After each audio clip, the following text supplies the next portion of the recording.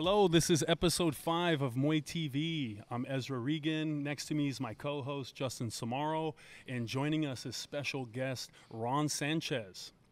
Ron is founder of the TDS mountain bike Enduro that is happening April 26th through the 28th in Grass Valley, California. He's also project manager for GSE Construction, currently replacing the Trans Canyon water line in the Grand Canyon. How you doing, Ron? Thanks for coming down. Doing well. Thanks for having me. Yeah, right on, Ron. Thanks for coming, man. So I guess so you guys know each other. Yes.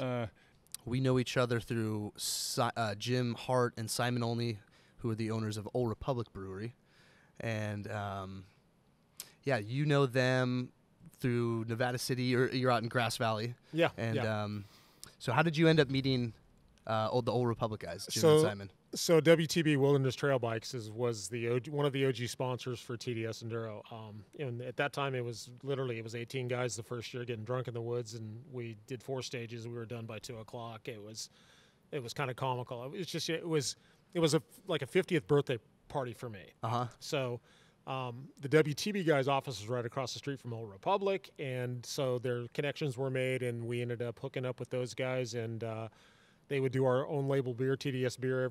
It was called Hey Buddy. Yep.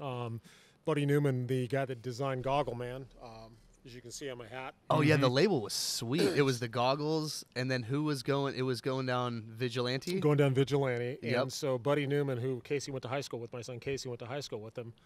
He was a graphic designer for WTB, and Buddy was tragically killed in a car accident in 2019, I think it was. Oh shit.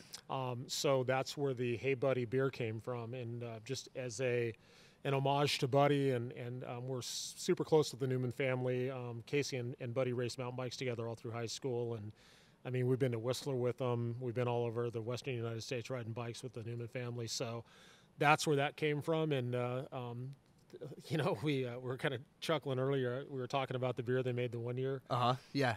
That was 2018 or I can't. It was the year. I think it was 2000. It was the year we almost lost control. That was 19. That was 19. But Old Republic also did a beer for 2018. They did. Yeah. They did it. I think 3 times. They do a special beer for the TDS with labels and everything. Oh man! So throughout the race, killer.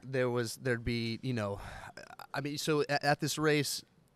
You follow all the you follow the racers. You go to each different segment, and there will be like a station for beer, or somebody driving around on a side by side, with ice chests. One year I remember we had the ice chest at Old Republic, and one of the side by sides, and we were just driving around, slanging beer and keeping people hydrated. So Ron, the race happens on your ranch. It does. It's your property. Yes. And then. Where at? So you guys in Grass Valley. In Grass Valley, California. Okay. So one day you guys just decided, hey, let's dig out some runs on the property? So the origin of the ranch kind of goes back to Casey racing mountain bikes, and he raced cross country in high school, and then he kind of graduated to the gravity side of things, and to this day he's still a great big mountain rider, unbelievably talented big mountain rider. So he started riding for North Star, the ski hill giant, their downhill team, and it was kind of one of those things where 2008 came along, and the real estate market went in the shitter, and a developer that it was going to develop, there was going to be about 140 houses up there on my ranch, and he went BK, bankrupt. And so I'd ridden there was some old moto trails on the land, and so I'd ridden moto out there a bunch of times, and that's actually where Casey learned to ride a motorcycle. When he was a little kid, I took him out there. We didn't own it, obviously, but we took him out there, and that's where he learned how to ride a motorcycle. And so just kind of, found out what was going on with it. It was bank owned, and I wanted to build a place where him and his buddy could train. His buddies built some trails where they could train gravity, downhill enduro. At the time, it was called Super D. Enduro really wasn't a thing yet, and so that's how we ended up buying it. And it was to build a place for him and his buddies to have a place to ride. Oh man, that's awesome. Yeah, that's awesome for you, parent. Yeah. So how many acres? 229 and a half, 230. Oh, damn, I didn't know it was that big. Yeah. It's and then so pretty. That country in Grass Valley, yeah. Yeah, it's Chris, I sent some videos to Chris. He can pull them up from the Instagram so people can kind of get a glimpse at what's going on there. So before we go back into the the TDS and some of the details for the race coming up. Take us back a little further. Like, when did you start riding bikes? When Casey was, when Casey started, we used to call him Fun Size because if you saw him today, you wouldn't realize he's as big as I am, and he's into CrossFit. How he's into CrossFit? He'll tell you he's into CrossFit. That's always the running joke. They usually got some apparel. Yes. Yeah. Or a sticker on the truck. But he's freaking yoked. He's freaking yoked. Oh, he's very. Those guys are fit. He's a fit guy. No, he's yoked, and that curve, right? Dad's son, and it's like this, and I can still whip your ass. No, I'm on the downhill side of that. But I told him, I said, that's okay. I fight dirty. So. Yeah. So Casey's a good dude. He's very enthusiastic about the TDS race. He's always just ripping around. He's got his laser focus eyes on. He's telling everybody what to do. And no, he's on it. But anyway, don't screw with Casey. When he was a kid, he was tiny. I mean, we called him Fun Size because he was tiny. He was not going to be a stick and ball sport guy, right? So he joined the high school cross country mountain bike team, and started riding bikes, and then.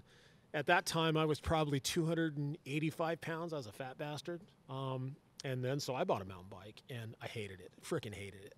I mean, it was so hard. Did you hate riding up the hill, or did you like going downhill? Or did you just old moto guy, so going downhill was great. Was fun, yeah. I was good at that. Right. Okay. Going uphill, man, it was just like, it would, I used to just it was just sucked. It sucked. Oh, yeah. And I was so fat and out of shape. And 280. 280, 285, yeah. It's even like put a 30-pound weight on your back and go up this hill. That'll just kill you. Imagine, 100 extra pounds. And I was doing a job up in Tahoe and Tahoe City, so I bought a bike, and I was kind of going up Fiberboard Freeway, kind of going up the backside of 289 or of 89 right there, kind of towards North Star. Yeah. Mm-hmm. And I don't know, it was maybe 1,000 feet of elevation again, and it would just kick my ass. It would just kick my ass, and I'm like, this sucks, and just having freaking little bitch fits about it. It was ugly. Were you riding with Casey at that time? Oh yeah, and angry at him for making me do it. So how did you guys how did all the trails end up being carved out? Was it just by like a shovel and pitchfork, or did you guys have some equipment? I mean, because there is a lot of work done on that ranch. I started building out there before I even bought it. I was going out there, and because like I said, I knew about it from some moto stuff, and I kind of started going out there with just a McLeod and a shovel and a rake and building stuff. Yep. And I did that for a while, and then it was kind of in this limbo because, like I said, the bank had foreclosed on the developer, and so I'm like, well, no one's paying attention. So I started trailing one of my excavators from work up there. Hell yeah. Nice. I didn't even know it, right? And on the weekends, I'd go in there and freaking build a bunch of stuff with an excavator. So would you just like sneak through because there's neighbors there? I mean, there's neighbors up. I told the one lady that busted me out there. I told her I knew the project manager really well, and I was doing Perkin Mantles. Nice. And you just knew the right lingo. I knew the right lingo. So, and then. Tried to buy it, and it was a local bank that was holding the paper on it on the foreclosure, and they wanted the full amount that was owed on it. And like I said, this is 2009, so I mean, the real estate market's completely in the shitter. Right.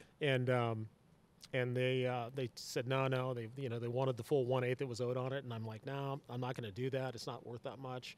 And that bank the feds came in and seized that bank. No way. Yeah, so a bank in Chico called Tri-County's Bank ended up with the bad paper. Oh man. And they called me and they're like, yeah, we see you made an offer on this property. Are you still interested? And I said, yeah, you should have sold it to me for what I offered the first time. Now it's going to be less, and so it was considerably less. Nice. And that's how I ended up with it. That's awesome. That is awesome. Yeah, that worked out great. Was the and the work he'd already been cutting the trails and that's because anytime you're going and building trails, you're just expecting to lose them. The trail thing really is community, though. I mean, yeah, I built a lot of the trails out there, but then you've gotten around the expo area, right? Yeah, that's all Casey. Casey did all that work as far as cutting pads. He's in the same business I'm in. That was all Casey, and then the community, as the event grew and the community got to be more and more involved all the time. There was, everybody was out there, pitching, and we had a work day yesterday. We probably had 40 people there. We have work days where there's 100 people there. Yeah, that's awesome. So, and I try to keep my ego checked and let people, hey, I want to build a line over here.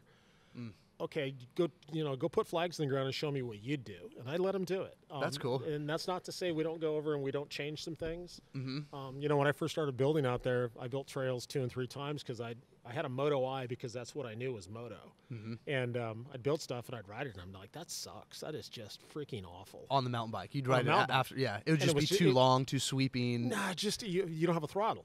Right? Yeah, so you couldn't get up my certain eye sections. said this is going to be super cool. You're going to come in here, grab a bunch of brake, and you're going to and come out of it. Mm-hmm. On a mountain bike, it doesn't work that way. Right. And so Carrying the same speed is different. And you get better at having a better eye for it, and it is really difficult. Like building trails with Darren, and I was doing it for like 2 years, and I came out and learned a little thing or two on track day, at TDS, and man, like erosion control is a huge one. If you wanted to like build a berm, you're gonna spend hours building a berm, but your erosion control sucks, and then you got water filling up, and then it's just after your first rain, it's just doing garbage. Doing what I do for a living, I mean, I understand grades and grade reversals and all that stuff. So that part's easy. And the beauty of the ranch is because it's private property. Mm-hmm. If I was to go out and say build for Tahoe National Forest, I couldn't do a fraction of what we do out there because they're going to keep you in a box. It's going to be 5% sustained. That's about as steep as they'll let you build. Mm-hmm. They really like your wheels on the ground a lot. Right. And we don't. And so private property, we look at it and say, you know what, we should build a trail down this creek bed. You'd never get away with that on public lands. Right. I can do it whatever I want at my place. Yeah. Okay. Is that vigilante? Vigilante. It's a dry creek. It's seasonal. I mean, it's watered during the winter months. Yeah, I've never seen it in the winter months. God, I can't wait till you can see. I've been checking it out, and the design of the runs, it looks very complex and fast, big, technical, big trees. We try to use. We've got about 680 feet of elevation loss on the north side, a little less than that. Or excuse me, on the south side, a little less than that on the north side. We've probably got, I don't know, 18, 20 different ways down the mountain. And so really kind of what we've done, I'm running out of mountain. I need a bigger mountain because I'm running out of places to put trails. So what we've kind of been doing is we've been building little connectors so you can ride Upper Redbeard, and instead of going Redbeard all the way to the bottom, there's a little connector that goes over and gets into Angry Dolphin or one of the other trails, Moose Knuckles. The names are awesome. And those all have like a name. Those all have a reason, all the names right? have a story behind them. Yeah. So, what's your favorite trail? Creepy Mexican is the one I've been riding a lot lately. So Creepy Mexican. It was the year you were there. I think it was the first year Jerome Clements came over. The French guy. The French guy. I remember. Yes, Jerome Clements, stud rider, unbelievable. Mark Weir brought him over, and Jerome had won the inaugural Enduro World Series, on the UCI level, so world champion, right? Rainbow stripes, the whole shooting match, and Jerome comes over, and he wins, and they were interviewing. I think it was Pink Bike was interviewing him after the event, and so they're talking to him, and Ben Cruz walks behind him, and that's another one of Weir's buddies.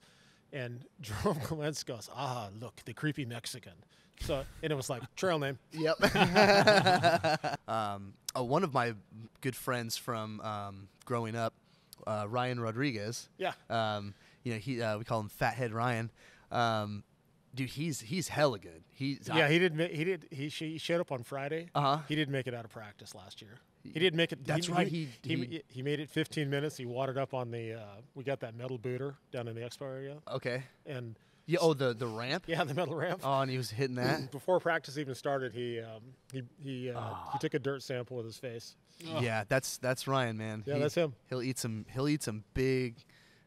shit. He's good. Ryan's a good dude too. I actually think I think his band's playing this year. Oh, cool. Yeah, he comes pretty much every year. Oh, every year. Yeah. Yeah. And he's had a mixed bag. He broke his shoulder there probably 4 years ago. And then, like I said, this last year he was pretty pumped to be there and didn't quite make it out of the metal kicker. That's how it goes. It can go like that on like the trial run too. This is such an extreme sport. you know, we were talking a little earlier about crashing, and you know, you see these guys hucking themselves down these trails, and I'm sure every year when you guys have the TDS, I'm sure you guys have the paramedics on site, but it just goes with the sport, right? It does. It does. I mean, look, if you ride things two-wheeled fast, and you know, whether it's a motorcycle on an enduro course or a moto track, or you know, on the street. I mean, if you're going to ride stuff with two wheels fast, you're going to crash. It's going to happen. If you're not, and if you don't crash, you're not trying hard enough. Yeah, it's not a matter of if, it's when. You know, Yeah. I mean, it just happens. So our medical team is unbelievable. I've been averaging now, and I'm the last one kind of has me embarrassed because it was only a few months between crashes, but I'm averaging like a crash every 10 months now. Like He's a big road cyclist. Yeah, I know. yeah. I know. And you know what? If you hear, you're crashing every 10 minutes on a road cycle, you're doing something wrong. That's because they hurt. Road crashes freaking hurt. yeah, well, It takes him out, man. And he's a big dude. He's not a fucking small guy, you know. No, That's the, he's got a just lot the- of weight to carry on. The road There's a lot of rash, man, it inertia. is so gnarly. It's I so think gnarly. the main thing for me is I'm always pushing it, and the bike trail's not always the best place to push it because there's a lot of pedestrians. You know, I'm putting in a lot of my training on the Sacramento River Bike Trail, and it's crowded. You know, so yeah, some were out of my control. So, luckily, I walked you know, away. funny story there. I've got Specialized gave me a gravel e-bike. Okay, so it's it's really super cool. You know, I mean, I'm getting old. I'll be 63 in May. You know, on the bike path, I won't even turn it on. But if you want to turn it on, you can. And you guys know Shayna Paulus's brother, Nielsen, World Tour rider. So Yeah. I'm on my gravel e-bike, and I'm going 21, 22 miles an hour, and I'm freaking pretty good clip. He goes past me like I'm standing still, and I'm like, and I didn't realize who it was, and so I mean, I'm up out of the saddle and I'm freaking putting in the watts, right? And this guy just rides away from me, and I get up to Folsom, right by the Rainbow Bridge, right there, and he had stopped, and I pulled up on him, and I'm like, oh, that makes sense.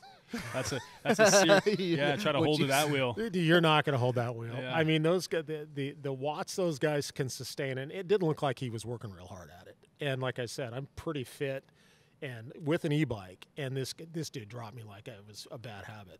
On an e-bike? I was on an e-bike. Oh, No, wow, I- I missed that part. I Yeah. was like, I didn't know you do much road riding. No, I've got road bikes and I ride road bikes, but they Specialized gave me a gravel e-bike, and Okay. so it's a road bike with low profile knobby tires, and Yeah. it's great. The stuff around Folsom, Granite Bay, Mm-hmm. those trails out there. So I'd ride over there and ride all that stuff over in Granite Bay, and like I said, this guy he went by me, and I'm just like, hey, okay, yeah, I'll show you. No, Yeah, Damn, that's most crazy. e-bikes on the trail, I can clip them, and I use them. I mean, they're nice because they can keep that 22, 23, 24 miles an hour. And unless it's like some tuned up bike, Yeah. they're governed at a certain point. And yeah, class one, it'll go 20 miles an hour before you lose power. Now the road bikes will go 28 miles an hour before you lose assist. yeah, They and what's a road bike e-bike? They have like actual Cannondale e-bike. Actually, Yeah. no, I did. I saw a group of people just like a week ago on like a actual 21 speed road bike. Yeah. And it was in an e-bike. Yeah, I was like, that is so cheating. The e-bike thing is right now. I think in Europe, probably 2 years ago, Cannondale, for instance, was probably selling 7 e-bikes out of 7 out of 10 bikes they sold were e-bikes. Yeah. So They're free. fun. They're hella fun. But the other thing is this. Look. You make a good argument. I'm pretty sure you're about to get into it right now. Well, I mean, look. At the end of the day, am I as fit riding an e-bike as I was when I was riding analog? I call them Amish bikes. Okay.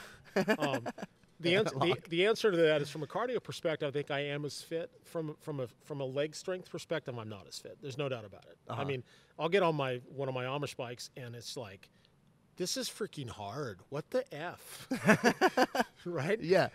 Yeah, it's real. But Hard work. I think there's an argument to be made, and I've worn a heart rate monitor numerous times and done repeated laps and looked at average heart rate. I'll do a loop from the house and go out to the ranch and do 5 hill repeats and ride home, and I'll look at my average heart rate, and it's 128. Okay, and then I'll do it on the e-bike and I'll look at it, it's 126. It was 2 beats lower, right? Not dramatically, but definitely a lower average heart rate. but I did it in 50 minutes less. Yeah. Sure. Okay. And you can ride twice as much, or Correct. 3 times as So, much. there's a lot of hate out there on the e-bikes, and and it's kind of reminds me, I'm old enough to remember when snowboards came out, and it was, all the skiers are, they're going to ruin the sport, and they're going to destroy the mountain, and none of it was true. And frankly, snowboarding probably saved the ski industry to an extent, and e-bikes are going to save the biking industry to an extent. Yeah. My sense.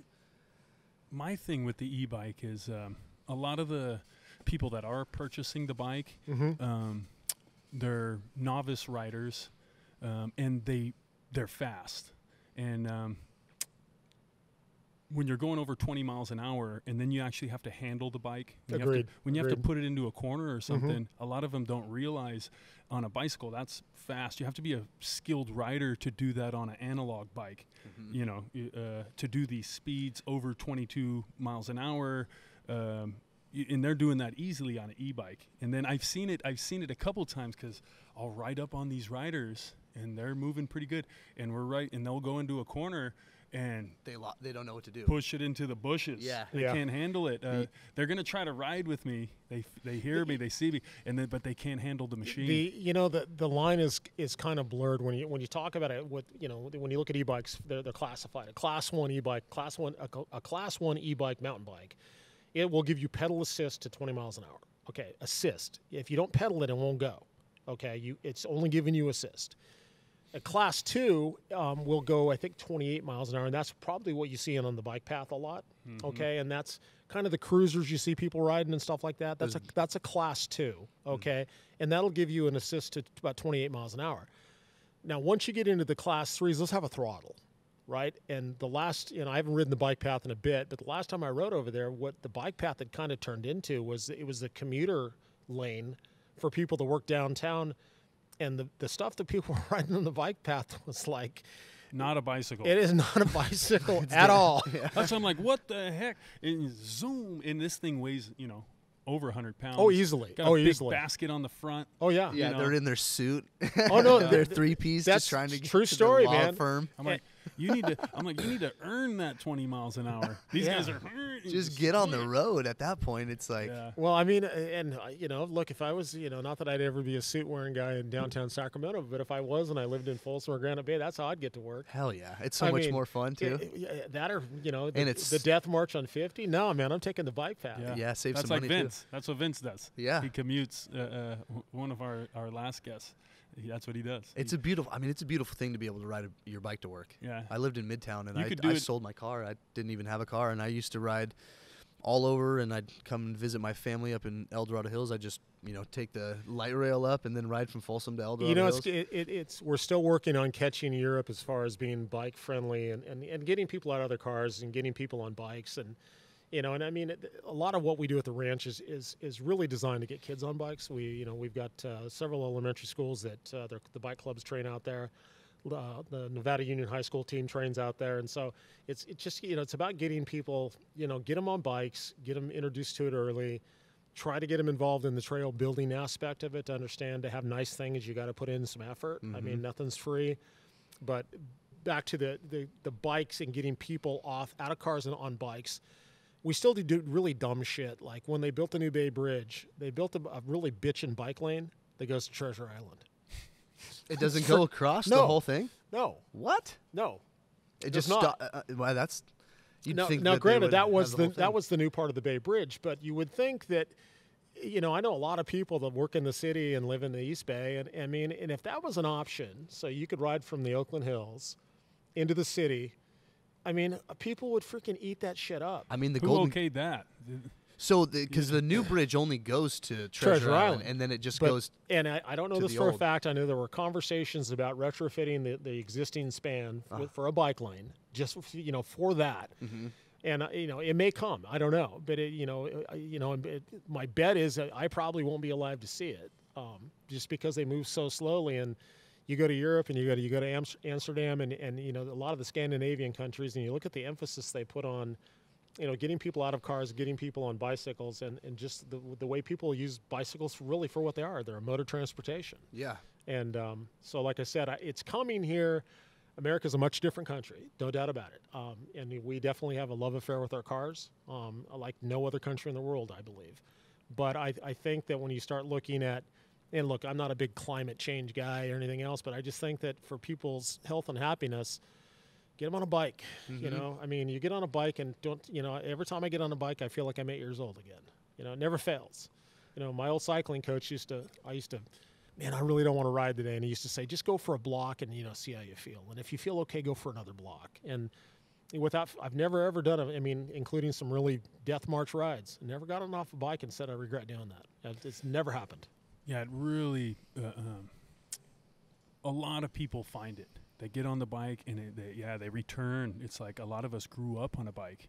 And when you get on it, it's such a enjoyable feeling of freedom and being outside. And yeah, you need that. People need that. And I think...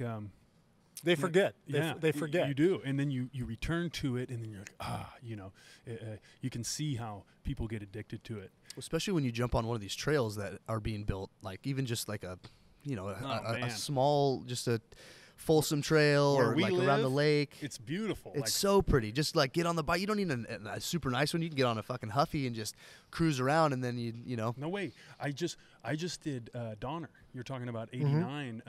My family has a cabin up at Donner Lake, and I go do that.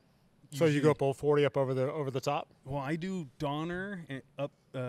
I do up Donner Lake to Rayleigh's. Okay. And then I take a right on 89 that goes up 89 to Lake Tahoe. So past Squaw Valley. Okay. We're still calling it that. Yes, sir. It's what I know. It'll always be Squaw Valley for me. Yeah. And then, but I used to do that too. I would take a right and head up the grade to the ski resorts. But then I also go up to Lake Tahoe there, and then I do the descent as well. Do you actually go to the lake? Yeah. Isn't that is that Emerald Bay? No. I'm not sure what part. It's right up there in that's Tahoe City. Like Kings. Yeah, Tahoe City, West Shore, and if you hang a right and go around, you can go around to Lake Sunnyside, and you can get to Emerald that way if you keep going. There's actually a path that goes most of the way to Emerald. Oh, man, that would be such a pretty ride. Mine's like a TT. It's like 15 miles up, 15 miles back. Okay. I get permission from my wife. She's staying at the cabin. No, but I did it in. So have you gone up over the top Old 40 and gone to Cisco? That's a great ride. One of my favorite road rides ever is that road ride. Unbelievably great road ride. I just need to get with some guys. I'm always by myself up there. Right. And it's pretty treacherous. Even the last one, it snowed like a foot the weekend I was there. Right. But then the roads thaw during the day, and the sun's out, so I'm hitting these rides, you know. So you were able to go out when that last trip? Yeah, I rode snowing? twice. Oh, shit. Oh, yeah. And then I actually put the pretty good. I PR'd Donner. Yeah. Yeah. So King of the Mountain. So if I you do put that, up like 80 better watts than last season. Like I put, my fitness has gotten a lot So if better. you want to do a cool out and back from Donner, just go down to Alpine and hang a right and climb up to Alpine. That's a good out and back too, because that climb up Alpine's 7.5–8% sustained. It's kind of an ass kicker. Avalanche Mountain, huh? Yeah, that was a crazy documentary. Avalanche Meadows. I had no idea that happened. Like my whole life growing up until I saw that documentary. That's that whole ridge. Really? Yeah. That's that whole ridge right there. Yeah, I've snowboarded there. Debbie's uncle Uncle Rob was actually working there when that happened. The girl that got killed. He actually knew her well. Wow. No way. Yeah. Damn, that's a crazy story. That documentary was really good. It was really good. It was cool to see how they had to manage the mountain back before there was all this technology. You know, it was really like, you had to be boots on the ground and like understand the mountain. You needed to be there in order to know what was going to happen. I still think that's like, mostly true today, but you don't have all like the apps and stuff that we have. Casey and I we had snowmobiles. We were kind of heavy into the backcountry sledding, and then we took a couple. I took an Avi class, and that started kind of wigging me out. I was like, man, that is not the way I want to die. No, yeah, it's like drowning. You're like, I don't want to drown in whitewater rapids. And we were starting, the sleds nowadays will put you in places you shouldn't be. No shit, they're so so fun. They're so freaking good. You'll lose track of what you're doing. And then you'll be miles out and having so much fun, and you're like, You know, I mean, so and that gas is a issue. That was kind of like before the Avi pack started coming out, and you know that was right when they were starting to come out, and I'm and again I'm starting to get a little older, and if, the stuff we were riding on powder days, which was the great riding, you spend more time digging your sled out than you do riding it. I was like, this kind of sucks. It's a lot of work when you get those things stuck. They're fun when they're on top of the snow, but when they not sink, fun when they're it's stuck. Not fun. Those guys get to blast those cornices though. Oh, they do. That looks fun, dude. When they come up over the top. Yeah, if you guys ever want, there's a video called Sled Necks. Okay, dude, that'd be good. Sled necks. These dudes can ride, and it's some of the shit they do is just like, holy crap. Bring up a sled necks video. Before we get too far ahead, I wanted to ask about the schools that you guys are having at the ranch. That's pretty cool. How did that end? Did they reach out to you? Did you guys want to? I know. Did Debbie have your wife Debbie? So she teaches down in Linda. So these are all the local schools. Like Union Hill School is the school right there at the bottom of the hill when you come down the hill from the ranch. Yep. Okay, that's Union Hill Elementary. Chris Thibodeau is he runs the mountain bike club there. Old racer. They train out there, and it's pretty cool. I mean, they'll come out there and there'll be 30 little groms out there, and they get on the dual slalom track right there by the. Oh, that's a cool one. The slalom track, and sick. They just hamster that thing in lap after lap after lap after lap. And is it elementary school? Yeah, those kids I think go to 5th grade. I think it's 1st through 5th, and then. Their Grass Valley Charter School, their group comes out, and the kids are always out there. I think they run on Tuesdays. And then, like I said, the high school will use it for training intermittently. We've got a really good cross-country course out there. Jetlo does a wide bonk cross-country race out there every year. It's about a 5-mile lap, and it's about almost 1,000 feet of climbing per lap. So you go out and do that. You go hit that lap 4 times, and they're not super big sustained climbs. They're punchy, painful bastards. Yeah. Your whole hillside. It's a hillside. Yeah, I mean everything out there. I mean, unless you go in there and start doing a bunch of benching to try to take some of the pitch out of it. Yep. Everything is 10-12%. It's steep. It hurts, except on e-bikes. Yeah, it doesn't hurt that much. No, it's nice. Or you can govern the hurt. You can say, okay, I want this to hurt a lot, and you turn it off. It will hurt a lot. Yeah. Okay.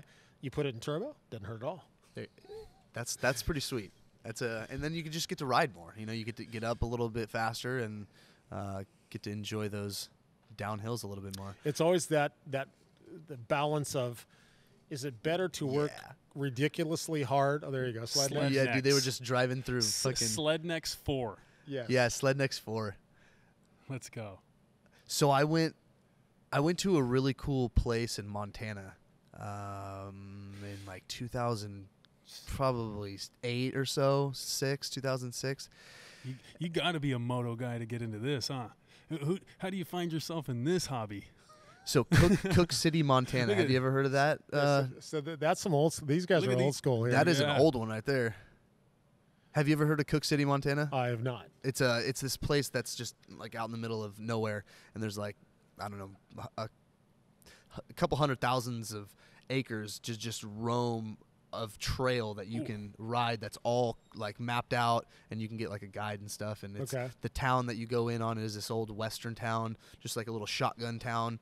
And everybody has snowmobiles in the wintertime, family sleds, the whole like school bus looking thing. I've never seen sleds that look like that. And then in the summertime, it's all ATVs. Okay. So it's just like there was one like old 80 something F-150, and that was about it. Everything else was sleds, for the grocery getters to taking the kids to school. That's wild. It was just all just a town. All on sleds. Yeah, see, this is like a really old. The new one with the big mountain sleds. This stuff is tame compared to what they're doing now. These guys will huck it. They will huck it. They'll do like 100-foot drops. Oh, insane drops. Yeah, it's nuts. The guy that went with us, that took one of the younger guys, he went over this hill and just on the crest of this mountain and just jumped off, and it was like insane, like that. Yeah, that's pretty big huck there. But I mean, people, it's like Ken Block, right? Mm-hmm. On a sled, and I mean, like I said, they weigh 500 pounds, and if they decide they want to beat you up a little bit, and Ken was a great rider. From all people I know that had ridden with him, he was an unbelievably good rider. I mean, obviously the guy could do anything, and great talent in a car and everything else, and unfortunately, man, it killed him. So. Yeah, that was an unfortunate loss. The sleds he did die on a snowmobile. He did. That's right. Yeah, in Utah. So I talk about that a lot. See, here you go. Oh, those now, are the new now we're ones. getting into the new slides. Dang, that was a pretty tricky move right there. The production quality went way up. Yeah, all of a sudden they look cooler too. So Ron, we talk about the calculated risk a lot because of the sport that I'm in with boxing, and you know, it's like, how do we pick this hobby? You know, boxing, cycling. My mom's like, "Are you addicted? Are you addicted to adrenaline?" So you know, let me ask you a question. because we're not getting paid. No, you're not. But And we were do talking you- to Justin, you know, about his fighting career. Do you ever feel more alive than when you scare the shit out of yourself? Yeah. It's like I need it. Thank you. Yeah, I need it, and some of the most amazing experiences come from it, you know. And I see guys doing this kind of stuff. I was also watching this documentary on these mountain climbers, and you know, these guys that do, you know, Everest and these other peaks, and what pushes someone to do that? Yeah, that's In the it's TDS, living. everyone's gearing up. living. Everyone's training all year. They're Yeah. gearing up. They're gonna go huck them. You know, this is a passion. It's a passion project. You know, Until you feel that feeling, that's life. Like, you're alive when you know. well, most of us aren't making any money. It's all about that. You know, it's all about It's the passion. And that's what, but that's where, like, kind of gets you to making the money. You don't there's usually just jump into something and then you're like making the there's money. the old saying, don't be so afraid of dying you forget to live. Yeah. You know, I mean, I think there's some credence there. Again, what I do for a living is it can be inherently dangerous. Like I said, I spend a fair amount of time in a helicopter. We are working under big equipment all the time. Okay, but it's calculated risk, right? It's what you do, right? Now, if I get on my motorcycle and I go out and Lord knows I've hit the ground more times than I care to remember, but that when you scare the shit out of yourself, I mean really scare the shit out of yourself, man, you're alive for that next 30 seconds when you're like, oh shit. Yeah. Yeah, I mean that's life. I mean that it's never going to get any more intense than that. Okay, and that I think with you guys in the martial arts and the contact sports, I think it gets in your head. I mean, you guys probably know a lot of the fighters who get a little older and retire, and how do they replace that? And I think that's, guys coming out of the NFL. I think that how do you replace that like we were talking, camaraderie, adrenaline, being part of something bigger than yourself. And I think that people that take go fast and take chances, right? That's how they get that, for lack of a better term, that fix. Mm-hmm. Yeah, they're feeding their soul. It's like a necessary thing for some people. Just sitting around, I could never do it. I'm gonna get up and do something. It's like I can't sleep right unless I have it. Yeah. Once you find something that induces that thought and the feeling of feeling alive and the camaraderie, especially in the gym, or if you've got a bike club or whatever it may be, all of that hard work together with your other friends, it just compounds on that feeling, because then you have the camaraderie with each other. And like biking can be a very solo type of sport, and you're pushing yourself, you're making your schedule, you're getting your recovery in, but then when you throw it in the gym, it really kind of amps that up. Or when you have like a bike race like TDS, you have something to kind of, I mean, I might be biased because I don't do a really solo sport, but it builds on top of like where I want to go next. What do I want to do? Like if this year we raced like this and this, the trail looked this way, how can we make it better? What do we have to do? Do we need to bring a DJ in this time? With the camaraderie you build, and everybody has a little idea, and it just, compounds on those. And we were kind of talking about that, and society is a weird thing. I mean, so many guys that I know, the guys that I rode with, moto and mountain bike, most of them don't ride anymore, right? Whether life got in the way, and some of it's, I just got old, and I always, it's not that you got old and quit, it's that you quit and got old. Yep. Is the way I see it, right? Yeah. And it's just,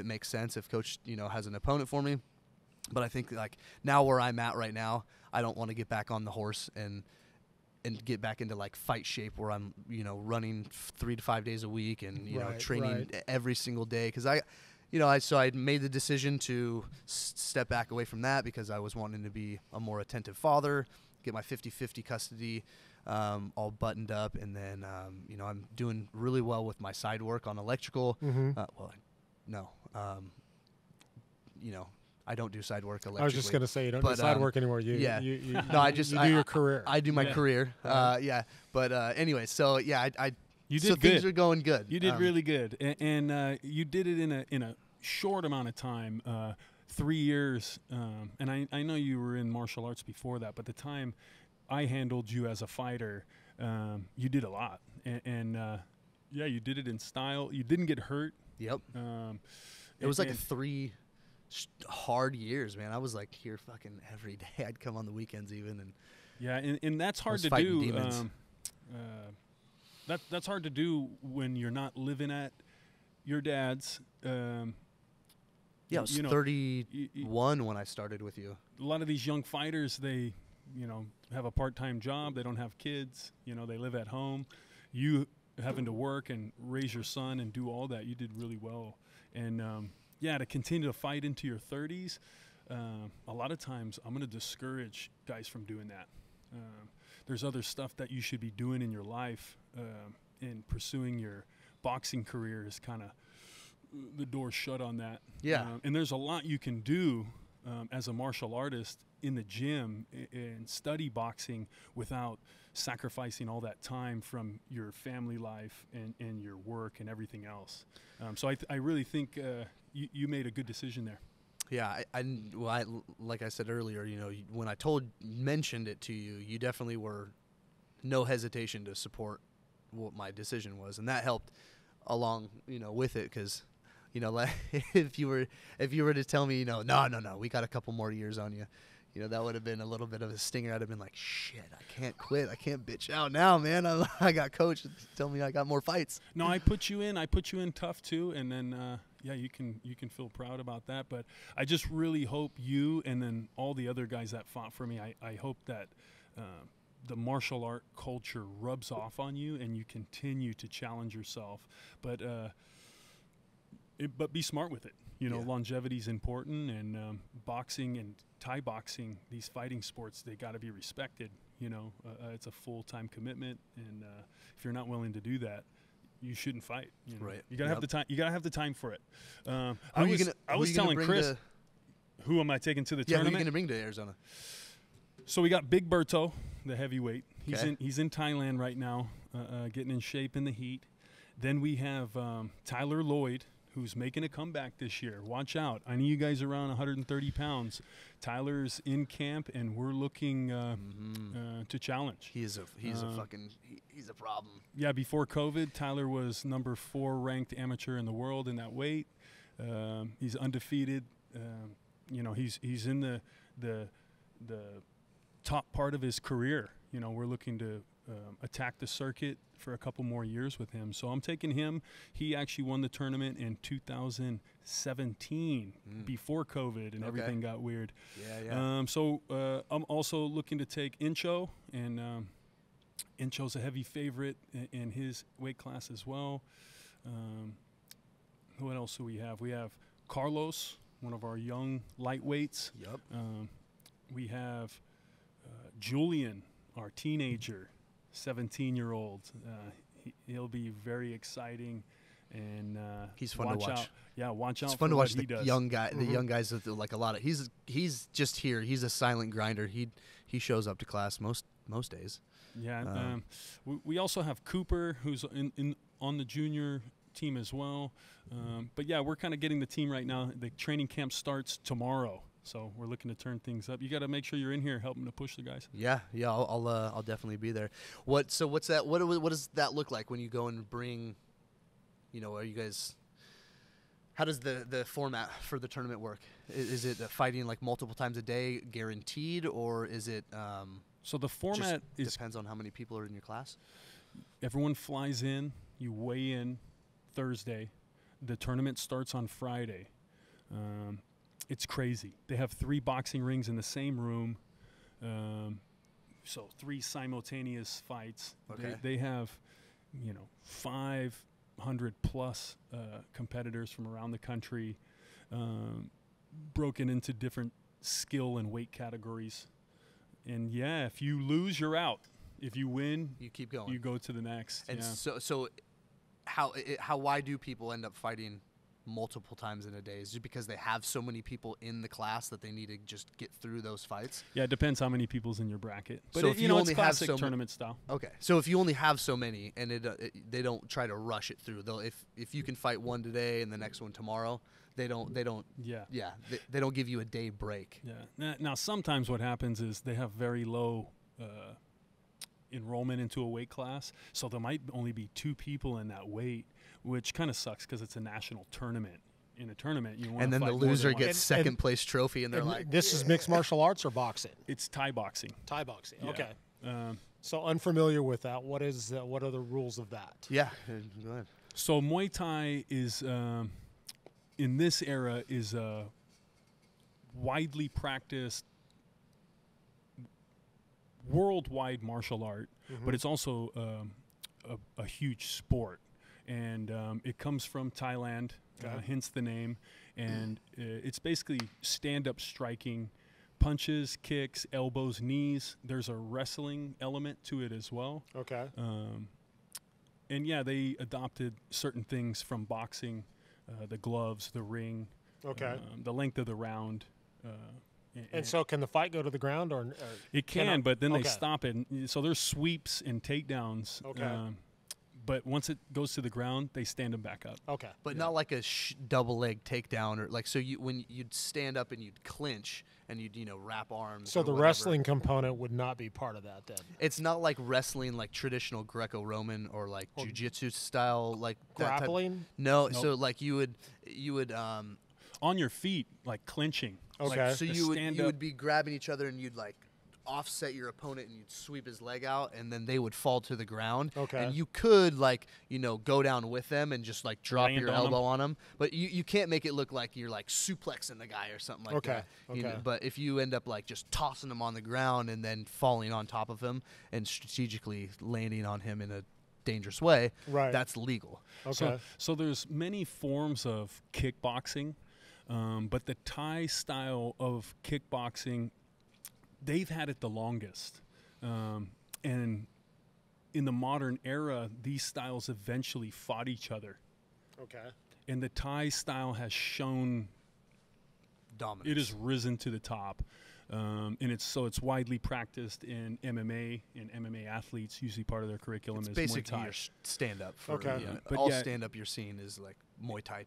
Yeah, it's very developed and effective. And in this era, it's super popular. They even have these national tournaments like baseball. It's what everybody wants to see, really. Like, I mean, MMA, UFC is very popular because of, just the projection that they've gone and the money and production or, all that. But the stand-up striking is what the people like to see. When it goes down to the ground, a lot of people who don't understand jiu-jitsu or, cage wrestling, like up against the cage, that whole style, they don't understand, so they get a little restless.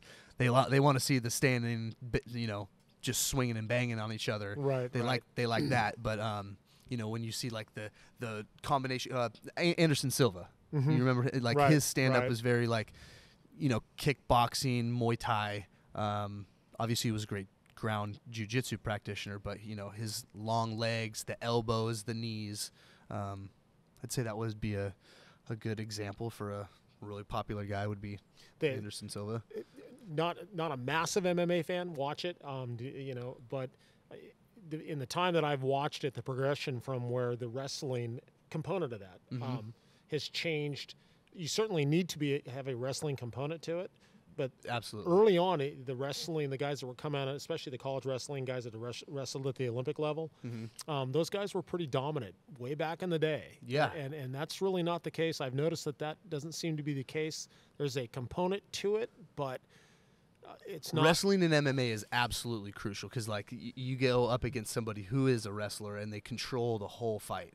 But yeah, it's not like you had the guys who didn't. Some people just didn't even know anything about ground games. Was Poirier a wrestler? He's a black belt in yeah, he's a jiu-jitsu guy. His background's not wrestling though. He's a boxer. Okay. Yeah, he's a pounder. Yeah. He's a stud. Dustin Poirier is. He's a stud. Sick. Yeah. That last fight that he against that French dude or Canadian, I think he was French. The French guy. That was a really good fight because Dustin came in as an underdog.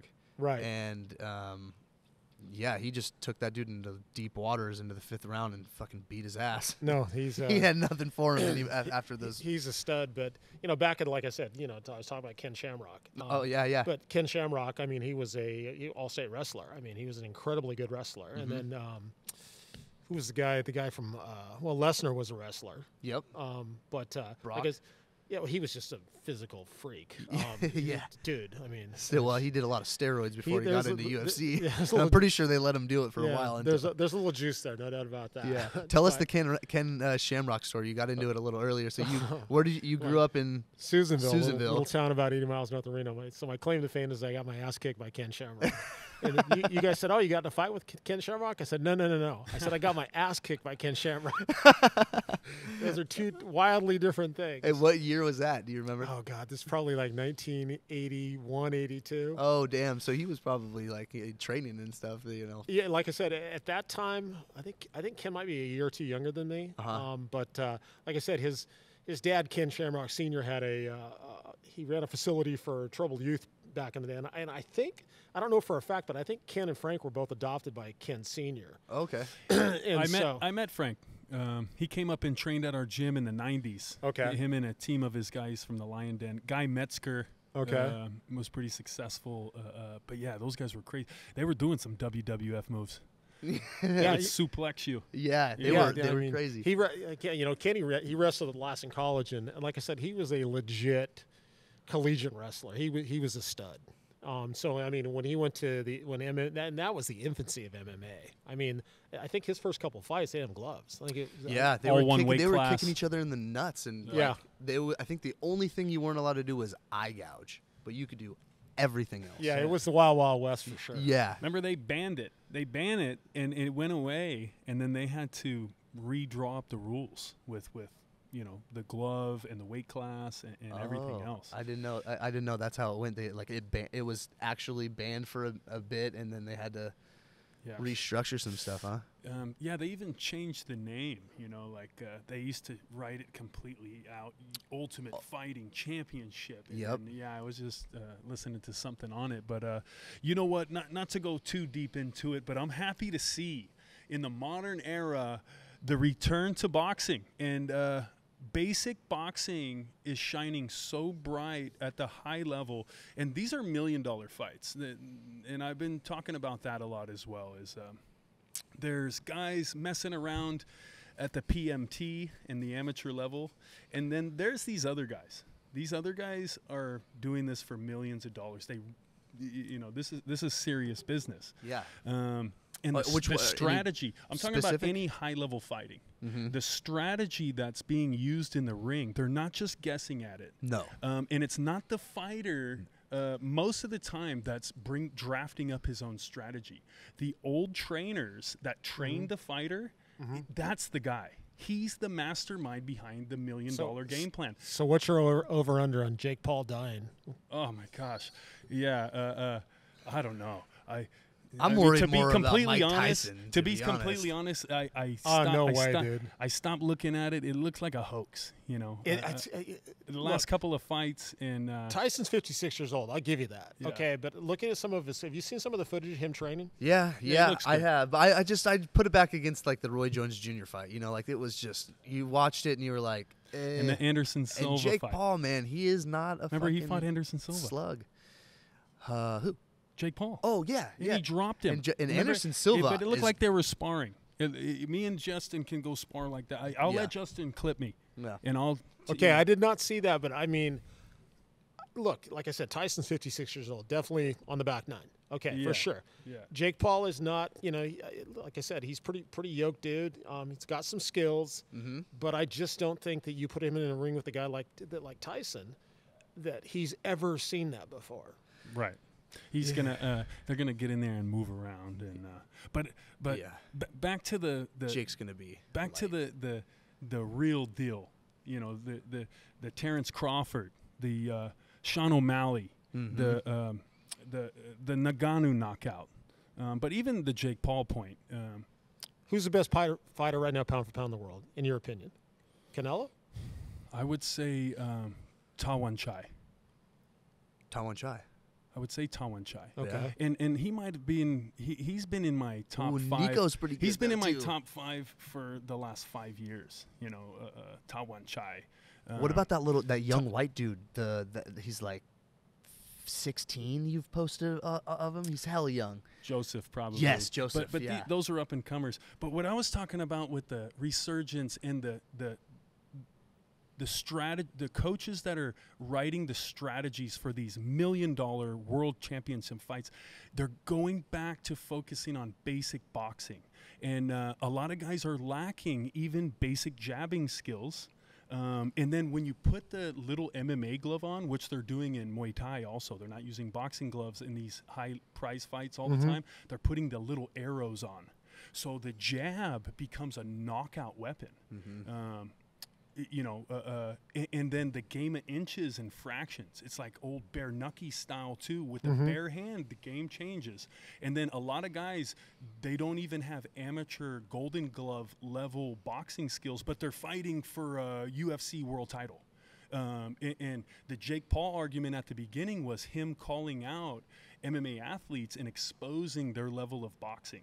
Which they're not boxers, right? But they're supposed to have boxing skills. But that's being shown in the mixed rules fights, whether it be Muay Thai or MMA, that basic boxing at a high level is very effective in knocking guys out. Yeah. Just the basic jab, basic right hand. I mean, the jab. The ground game, if you've been in MMA for a while and you're at a professional level, you have ground game. But do you have boxing game? Who are the brothers from Stockton, legends? The Diaz brothers. Yeah. Those guys are boxers, right?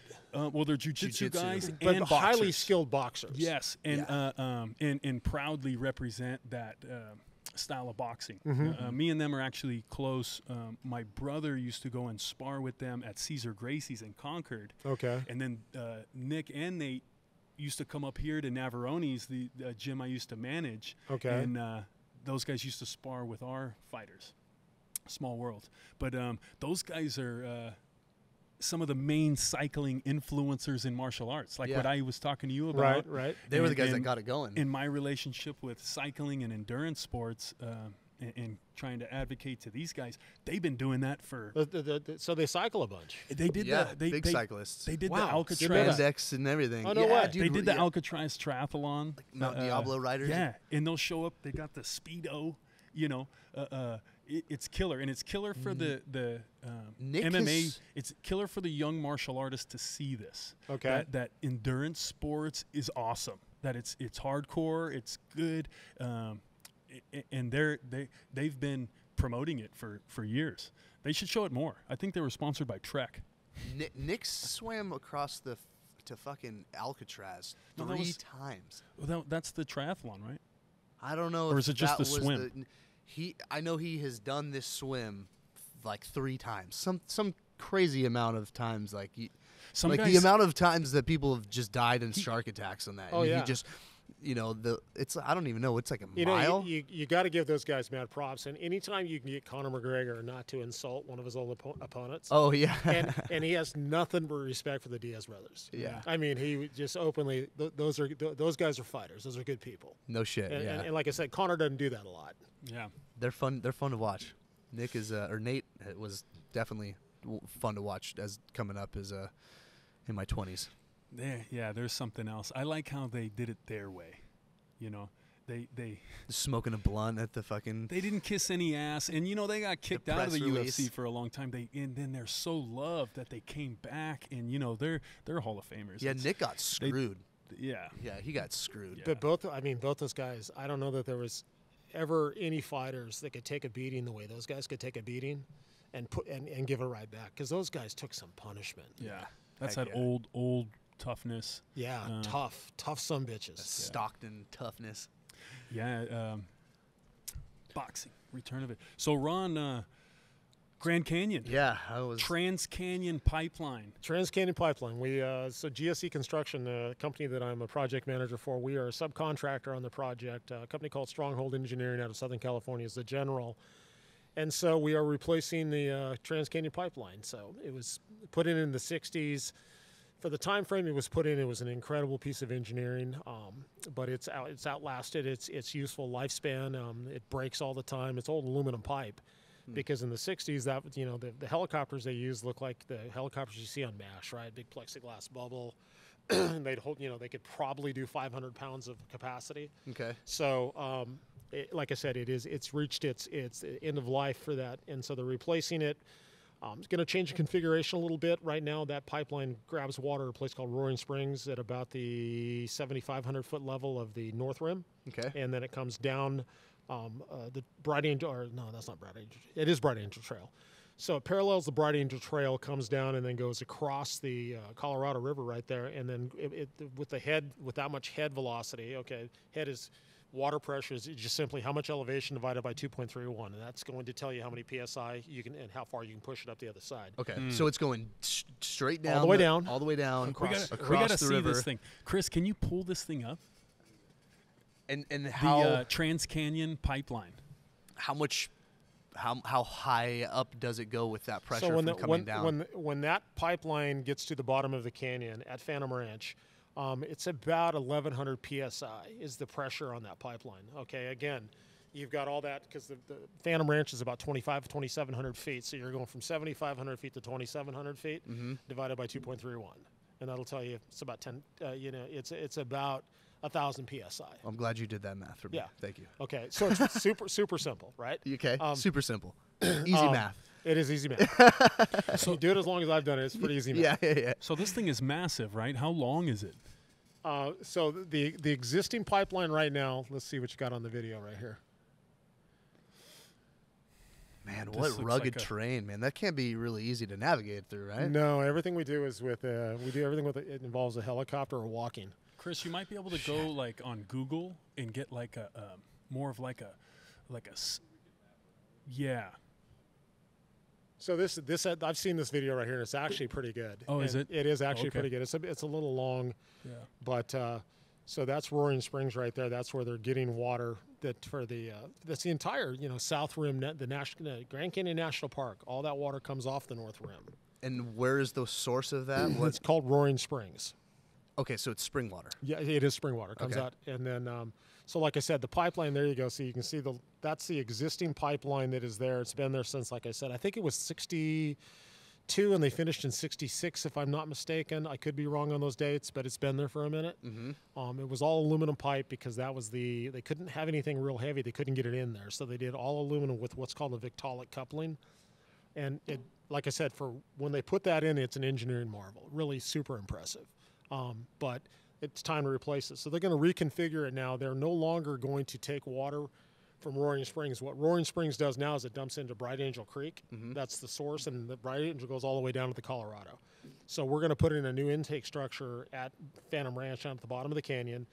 We're going to grab that water. We're going to treat some of that water for Phantom Ranch. Phantom Ranch is a major pullout for the rafters. The through hikers that go rim to rim go Okay. right through Phantom Ranch. Okay. So it's kind of a hub in the canyon in the park. So we're going to, and then we will pump it up to what's called Havasupai Gardens. It used to be called Indian Gardens. Now it's called Havasupai Gardens. Okay. And then Havasupai will grab it. See, there you go right there. So there's Roaring Springs right yeah, there. press pause right there. Okay, so So North Rim is about 1,000 feet higher than South Rim. and where's the when you come in from like the highway That's from South, California, South Rim. you go to the South Rim. You go to the South Rim. and that's the major attraction. That there, is right? that's the national. Well, North Rim's national park too, but South Rim is the major tourist attraction, for lack of a better term. Much more developed. North Rim is very, very rustic and remote. Okay. Okay, so you can see right there, it comes down. It's just gravity all the way to the bottom. The bridge right there where you see it coming down, that's Phantom Ranch. Okay, so Phantom Ranch has got some cabins. There's actually a little store down there where you can get a beer and a steak. Oh, cool.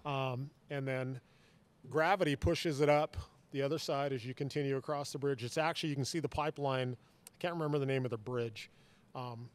So Indian Gardens right there, and this is an old video. That's now Havasupai Gardens. Okay. Havasupai, you're kind of out of head pressure to push it up. So they pick it up with booster pumps and pump it over the rim. Okay. Okay. Wow. What's the booster pumps? Like how large of an area is that? Is that like a pretty They're substantial? they're not that actually. We put bigger ones in all the time. I just did a flood control project in West Sacramento that we put in 300 horse flood control pumps. 300 horse, the 36-inch line's a lot of water. Okay. Okay. Yeah. These are small, but the issue you have here is you're overcoming high pressure because of the elevation, because you're gaining elevation. Right. So Do you have to have multiple stages? no, those pumps are. I think those pumps are going to be 500 horse pumps. I think. And again, we're not doing that portion of the work. That's SEI's. Okay. So those are, I think, are 500, but they're pretty small. They're called a split case pump, small diameter pump, and they just create a lot of pressure. Got it. Okay, and so that pumps it over the top, and then that water will come to us at South Rim, where we're building a new water treatment facility. Because the canyon right now, all of their water comes out of Roaring Springs. They dose it with sodium hypochlorite, disinfectant, okay, and that is potable water. It goes out for distribution, Phantom Ranch, South Rim, everywhere in the park. That's the water you're drinking. Okay. Yep. What we're putting in would be comparable to a municipal treatment system that you would see in the city of Folsom or something. Smaller in the amount of water we're treating, but every bit is detailed as far as nanofiltration. Just the steps we go through to give them a high quality potable water. Okay, nice. And how does that? How has this been navigated through the U.S. government and so that Native American lands? That project was in design for 12 years. Engineering firm called HDR is the lead engineer on it. That is their design.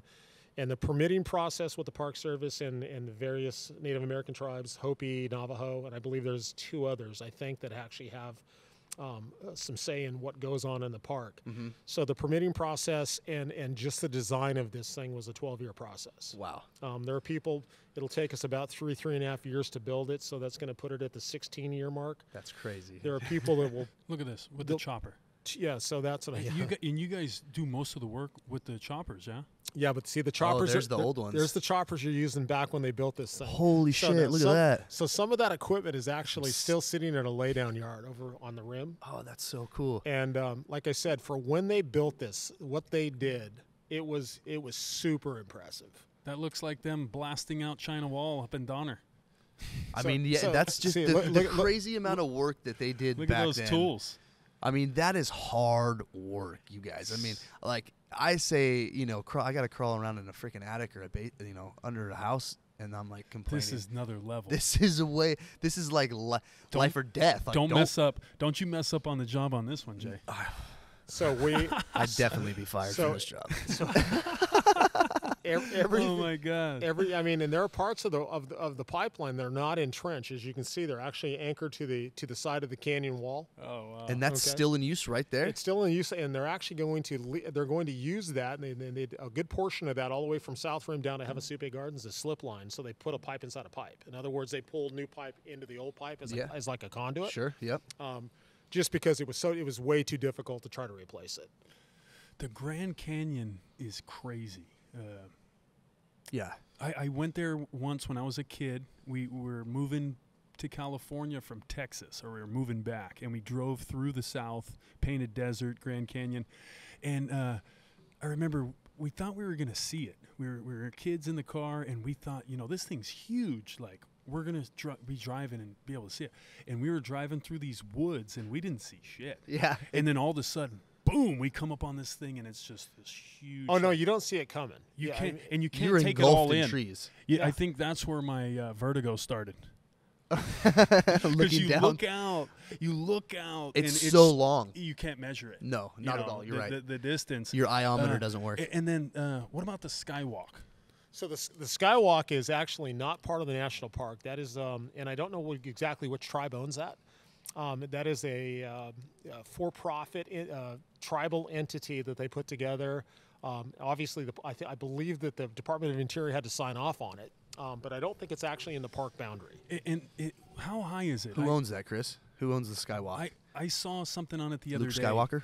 A guy fell from the skywalk. What? He didn't fall. Well, that's what Russian threw him off the fucking skywalk. And yeah, they had people up there.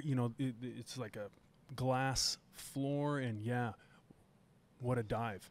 Yeah, that's that would be a cool one to go to. I wish we would have went to that. When I went there 3 years back, I went and took the beer delivery van. That's the one that's in like a U shape.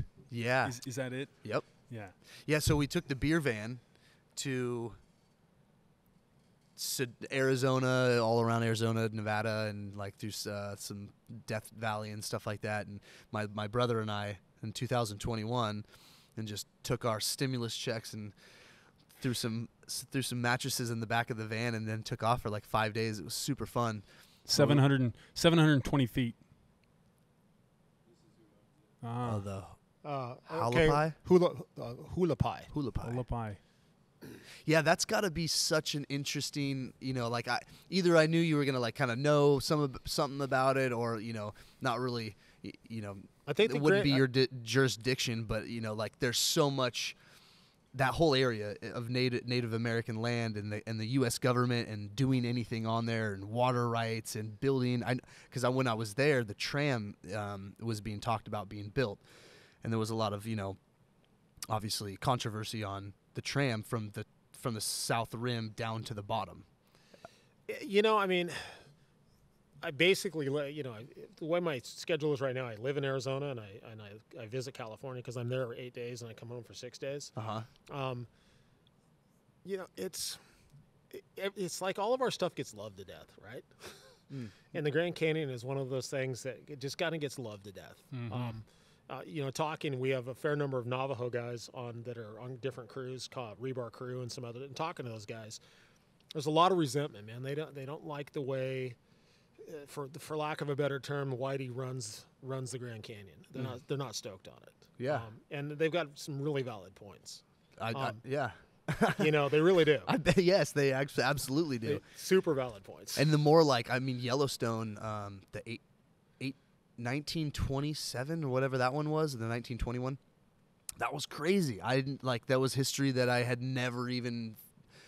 I mean, the fact that we're getting it from like a Hollywood, show is, what is the accuracy? But I mean, I'm assuming it's pretty accurate. But the camps that they had, like the Catholic camps, they'd have. Yeah. They just round up a bunch of kids and take them straight from the house. But anyways, all that kind of crazy shit. But yeah, I mean, they probably would like to have a say. Look at the erosion. I mean, you're pumping water. They're building a water pipeline, but you know what? You see that? Okay, so when they're turning on those valves, because the pressure's so high, normally you could walk up to that's called a just a standard gate valve. Okay, you just walk up and turn the wheel, right? And not there, you don't. I mean, you got to have a cheater bar, and because the pressures are so freaking high. Yeah. And when the system is so old and antiquated now. Whenever they open and close valves, they do it super slowly because every time they do it, something freaking breaks. Yeah. You don't want to let man. all that pressure go That's right danger. at once. It's like turning on all the breakers at once. But yeah, we used to always talk about the erosion, and the Grand Canyon was always an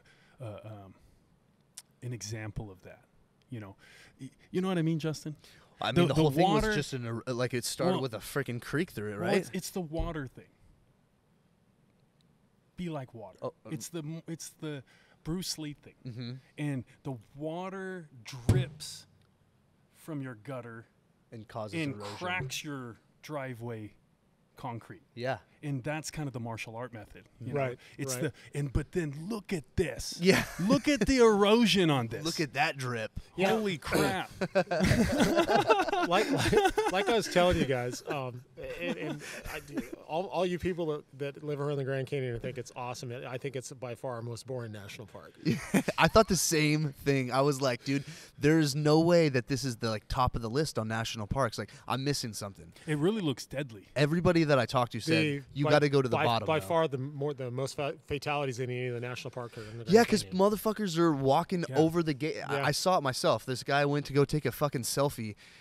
He walked over the ledge, and I'm like, "Don't do this, dude. Don't do this." Like, I even turned around. I was like, "I'm not gonna tell him what to do because I don't give a fuck. Go ahead and die." But I turned around because I was like, "I don't want to watch you fall." That's just it. So if you go, if you stay on, so 64 is the highway that comes off of 40 right there by Flagstaff Williams. Yeah. So 64 is the main entrance into the park. Yep, if you that stay just tees straight so up. if you stay on 64, it actually exits the park and goes down. There's some reservations down there, Cameron. They're Navajo reservations, but anyway, you're still in the park, and it's a little lesser scene. It's not the village. It's a little off the beaten path. Mm-hmm. There's one zone over there where it's kind of a thing where people drive cars and motorcycles off that particular part of the canyon to just to finish it off. Kind of final farewell, and it's a thing, and so. Because what we do, we're helicopters all the time, Yeah. and so we're very in tune with what the Park Service is doing as far as because they have their own helicopter. Right. So you guys are in communication quite a bit. Because like the sightseeing helicopters aren't allowed to fly into the canyon; they have to stay above the rim, stay 1,000 feet above the rim. just so they're not interfering with other people. Like, well, you've got the Park Service, which is a search and rescue helicopter, and they use it for getting people to and from Phantom Ranch, et cetera, et cetera. Stronghold Engineering has all of the helicopter operations on this, and then so Stronghold flies us. We have a crew of 6 down there right now. They fly down Thursday morning. They're down there Thursday morning. They fly out the following Thursday. And then all of our, I showed you guys a video earlier of the batch plant. That was a Chinook. So we've had a Chinook there for probably 8 days total. okay. And that's probably anywhere between 13 to 18 flights a day. And that's excavators where we have to take excavators apart to fly them. We have to get them below about 18,000 pounds. Okay. So we have to take them apart, take the stick, take the boom off, take tracks off, and take the counterweight off of them. Wow. How many? So- How many trips does it take to take one? Like, I don't know what the average. 313 excavator- we brought down there was, let's see, it was a trip for the skeleton of the machine. It was we left the boom and the stick in one piece. That was the second trip. Counterweight was the third trip. It took 4 trips to get that excavator to the bottom. How much is that? Would you say just in Dollar-wise? Yeah, that's got to be. I think that thing. Well, it costs that the Chinook cost $250,000 just to get it there.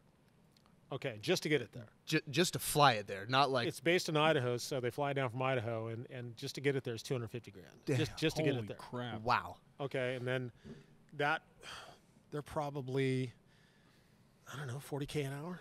Damn, that's crazy. Yeah, This is a costly. Well, it was $208 million. Is that what? That's what it was? $208 million, and Yeah, with change orders, projected. it'll probably be somewhere in the vicinity. Of 4 million, 10, No, 410 probably- million. You figure 10% on change orders is always a pretty good, reasonable, depending on how good the design is. Yep. And HDR did a good job on this one, so I would think it's going to be anywhere from 5 to 10% in change orders. So Okay. it's going to put it in the 250 range when it's all said and done. Yeah. I don't think they'll go that high, but it's just Damn, what is that? nothing simple. Nothing. Everything we do is Thelma and Louise Thelma and Louise. sending it. So everything we do is the construction's not hard. It's no different than building a water treatment plant in Roseville. Yeah. right? Okay. Okay. It's a logistical problem. Right. It's the It's- the area that you're in. I mean, if you say, "Oh man, we're out of 16 penny nails," you're not going to go to Home Depot. yeah. It's On the rim, it's bad The because you got to go scale- to Flagstaff. the scale and what you guys are doing with the equipment is awesome. I worked around some shipping, industrial warehousing, and working with cranes and trailers and trucks, and I would love to see what you guys are doing with this stuff. Yeah, it's we've got Spyderco. We flew a concrete batch plant down there making concrete. Okay, well I can't call Cemex and say, hey, I need 10 yards of concrete. We got to make it. Yep. So we have to bring in all the raw materials, and it's structural engineered concrete. So we've got to go through the process of having super sacks made of we call it the batter, which is the Portland cement, the sand, any of the admixtures that are in the mix, and then the aggregate goes down. So, and we make concrete. Yeah. That's awesome. So, So you have the whole facility, like when you go Had pick to- up some at United had- Rentals, that right. you got the whole thing there. Like I said, we had a line. We flew a line pump down there. Wow. It's advanced problem solving. Yeah, that's probably pretty cool to see all that, man. I mean, it's like I've done what I do for a living for a long time, and if you told me, hey, go build another 10 million gallon tank, yeah, whatever. I mean, That's it's awesome. just yeah, I'll do it. As long as there's enough zeros on the check, I'll do anything. right? absolutely. But it's boring. Is it? Oh yeah, that's really boring. Just give me something where you make me think. We've Like done some. this. Is Ron, this the thing? How I have much to are you think, liking yeah. this? Yeah. I like the process a lot. I'm not super keen on being in Arizona as much as I am. Yeah, traveling at your age gotta suck being gone. In that long. Arizona, I mean, just in Arizona's general. like the moon. I mean, yeah, It's like Mars. it is. It really is. It really it's is. crazy when you see the red rocks. It's Yeah. like, I mean, Sedona. When I went to Sedona, I was in awe. Like it really And a like cactus. I kind of gravitated towards it. I was like, I could live here, man. This is so pretty. growing up in Susanville, it's high desert, so I appreciate the high desert. And Arizona at that, you're 7,000 feet on South Rim. Yeah, You're about 8,500 feet on North Rim, so I mean it's high it's desert. fucking cold. I was there in January. dude, it was it's hella cold. Fucking cold. Yeah, So fucking the cold. layers of rocks really cool to see. Like when you go from Flagstaff down into Sedona. If you get a chance, go to the Geological Museum in the canyon at the park. Oh, that would have been a cool one. Where they start walking you through what this sedimentary layer is and time frame and Yeah. this layer and this layer and this layer. But on South Rim, everything it's not you're not digging in rock. Okay, you're digging a rock. It's one big effing rock. Yeah. Okay, so all of our trenches are done with a rock trencher. Uh huh. We're used to getting 300 to 500 feet a day if we're doing water line, right? there, man, you get 100 feet and you're happier than a pig in shit. I mean, you're Jeez. stoked. Are you guys blowing shit up too? No, we can. We actually, in the specification, we can blast, but when you're trenching, it's kind of counterproductive. Vermeer, Mechlick, there's some companies that are making some really good rock trenchers now, and they do an unbelievable job through solid rock. It's solid rock. What company makes this? I want to see what it. Vermeer. Vermeer. Yeah, Vermeer 9 like that. See, that's a rock. Oh, that's damn. actually a Look rock. at it. That's Dude, a rock. Jamie Vernon on it. That's a rock saw right there. Okay, so if you're putting like a conduit in the ground, that's applicable. But when we're putting in 12-inch water line, that's not going to work. So we use a rock trencher. So put in Vermeer Vermeer 1055. I want to run that. I know, huh? Let me operate that. Let me trench my new. I got a perfect safety record. I actually only broke one pipe when I trenched out that whole. So that's a 1055 right there. That's what we use for Vermeer, equipped to do more. This is what we do for. Yep, there it is. Whoa! What the fuck, dude? Imagine getting railed by that thing. Dude, that's the kind of shit that turns my girlfriend on. So that trench right there looks exactly like a Grand Canyon trench right there. You don't have the best part is you don't have to use any shoring because it's solid effing rock. Dude, that's a machine. Yeah. Damn, that's crazy. So I mean, I feel bad for the guys that have to run those things because I mean, it's slow. I bet, well, right? You see what's coming off the belt, right? Uh-huh. And he's kicking ass right there. That's pretty good. They get to the teeth on them, get tired, and it's like this little like trail of sawdust coming off there. It's like that's really depressing. It's all just because then you're like shit. I'm gonna be here for a while because you're hitting just rock. Well, it's just your teeth are wore out, or and how often do you have to replace that? The teeth? You inspect it every day. At the end of the day, they bring a welding rig out and they put weld down for hard facing all the wear parts. And then they inspect the teeth and then they'll replace teeth as needed. Yep. It's just a constant rotation. So, a company called Grand Canyon Shooters, we actually subbed that the rock trenching out to them, and there's a guy that comes in every day after the trencher runs all day. Guy comes in at the end of the day and it just starts doing maintenance on it because they just beat themselves to death by nature. I mean, you're just running through rock. You can't help it. Nothing can withstand that too long. High mileage. High mileage. Is that a Toyota? Time is money. Got to get the bit sharp. Yep. Ron, do you ever see anything crazy in the Grand Canyon? Have you ever seen anything odd? No, not really, not yet. The day is young. Give it a chance. They found some human remains down at Phantom Ranch. Oh. Turned out to be I think it was Hopi, and the remains were over 1,000 years old. Oh, wow. So that caused a bit of a shitstorm, as you can imagine. I bet, right? Yeah, like different artifacts and stuff. But what about like any paranormal activity? My job's pretty high stress, and so normally it's like freaking work till 6 o'clock, eat something real fast, maybe get a bike ride in if it's not cold as balls, and go to bed. So you wouldn't notice. Yeah, you wouldn't notice. You'd be like, oh. Yeah. I'm tired. Yeah. Yeah. What about the Thunderbird? I've seen it. I know of it. I've actually read a bit about it. Yeah. What? You know what? I have a couple friends. I had a student, and she ended up being an archaeologist. And they live in the Southwest. Right. And they excavate all these sites. And I'm always asking them, because the Thunderbird, you never heard of the car. Yeah, I know the car. That's what I thought you were. The Thunderbird's a legend, and it's a legend that's passed through the American Indian tribes. Like many tribes share this legend of the Thunderbird. Okay. Yeah, I know. I've never heard of it. That's why I think there's there's possibly something very real about it because it's not a single tribe that talks about the Thunderbird. Right. It's multiple tribes, predominantly all the tribes in the Southwest.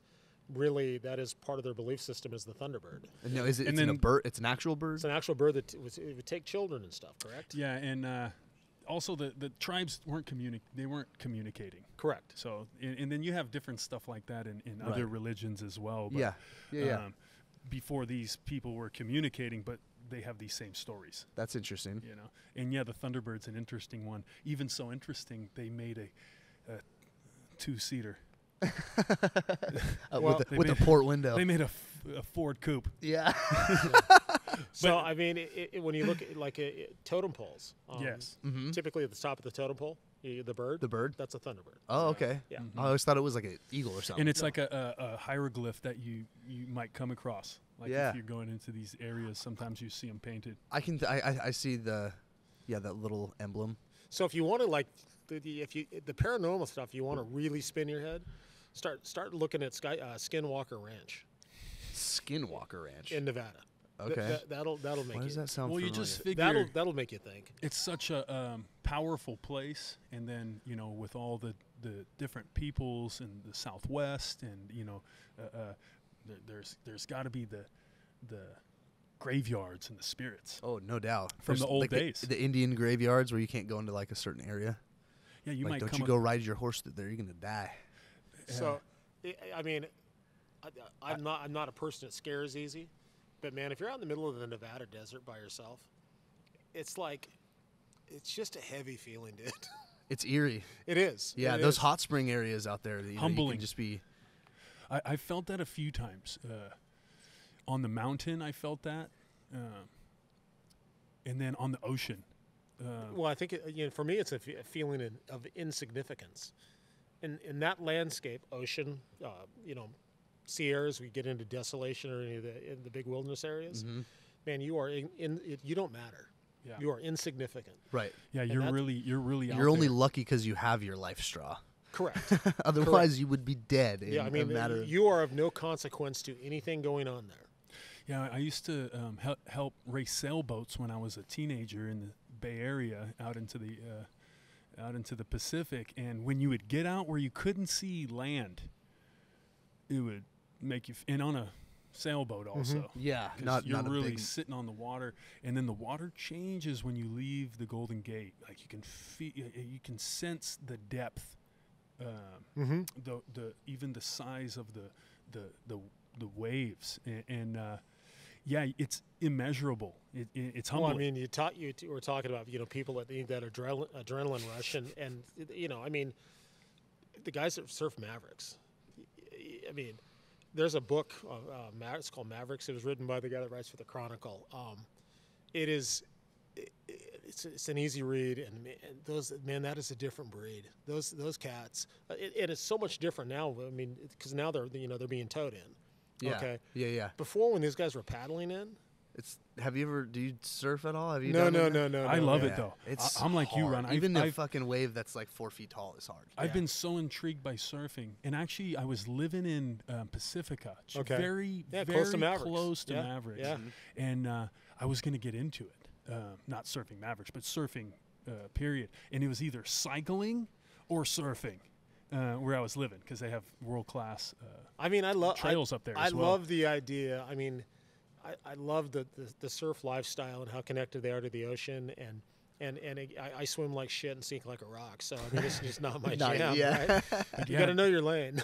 Yeah, I would run. I would run down to the beach on my daily run, and Pacifica's foggy like 300 days a year. Somehow it's perfectly set to create fog.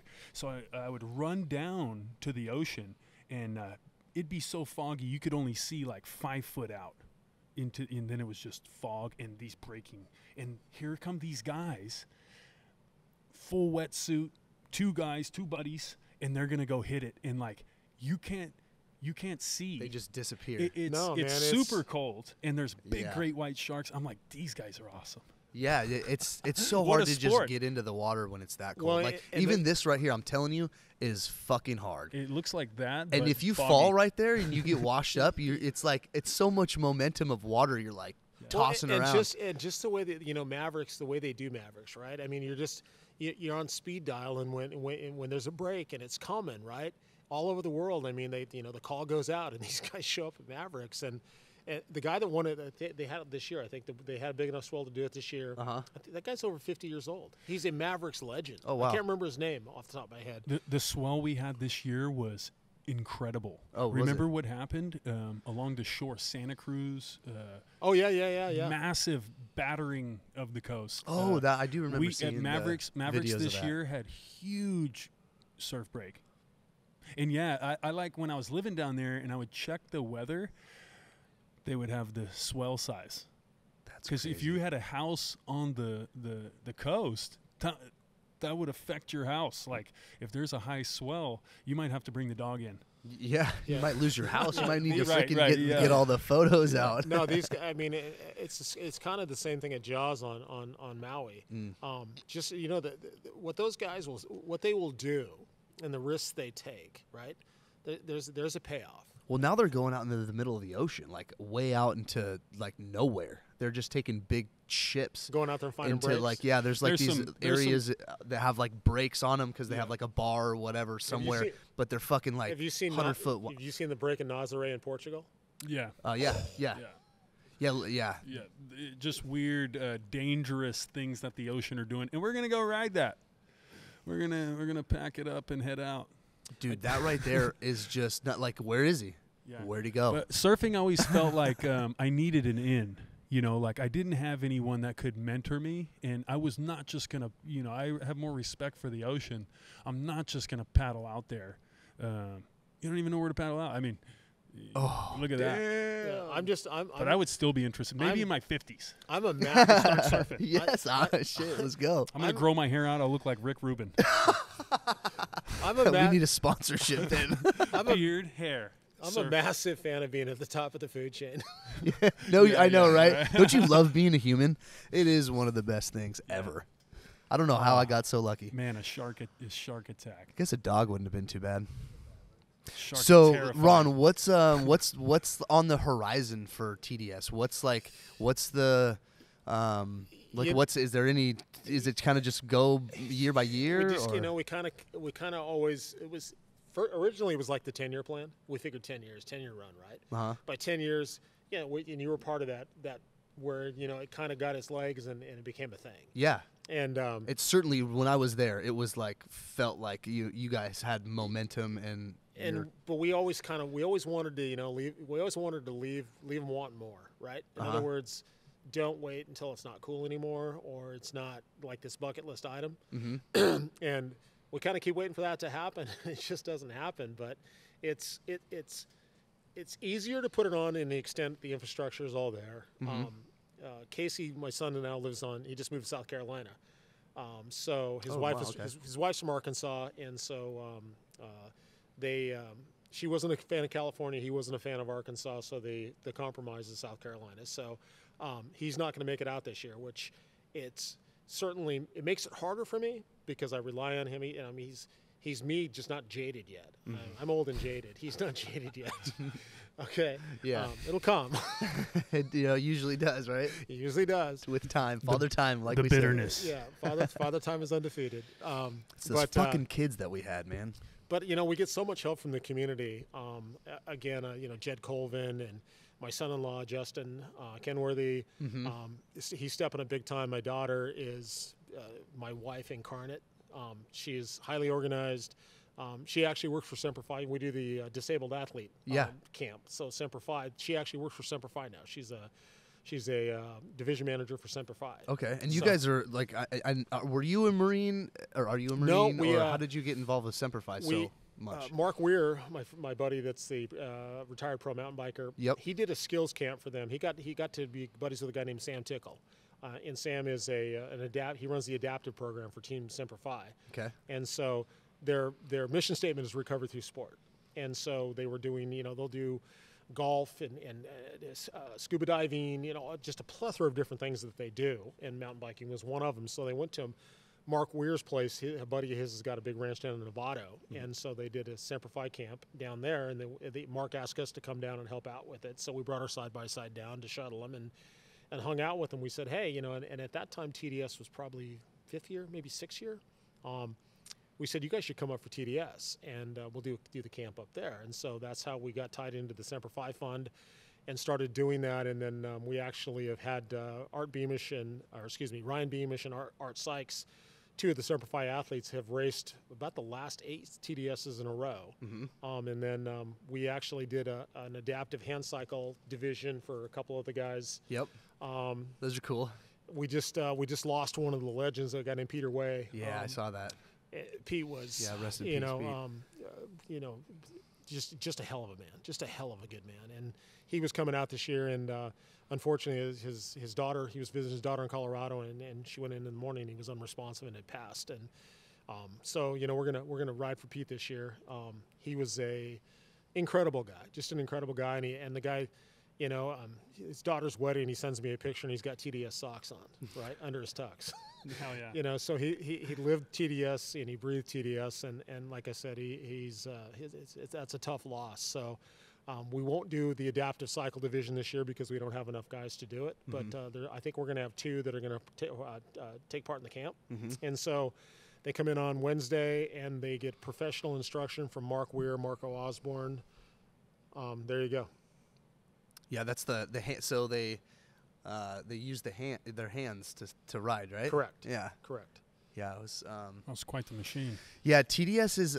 It's like when you get there that there's something more to it than just a bike race. It reminded. I haven't been to Burning Man, but I was like, if Burning Man and like Red Bull Rampage had a baby together, it would be the TDS, because it's just like all the downhill carnage that you see from like the dopest fucking downhill races, but then it's in the middle of the Grass Valley forest, Grass Valley is kind of like one of those like those vortex areas they call, like, Shasta or Sedona, where it's kind of like a magical city.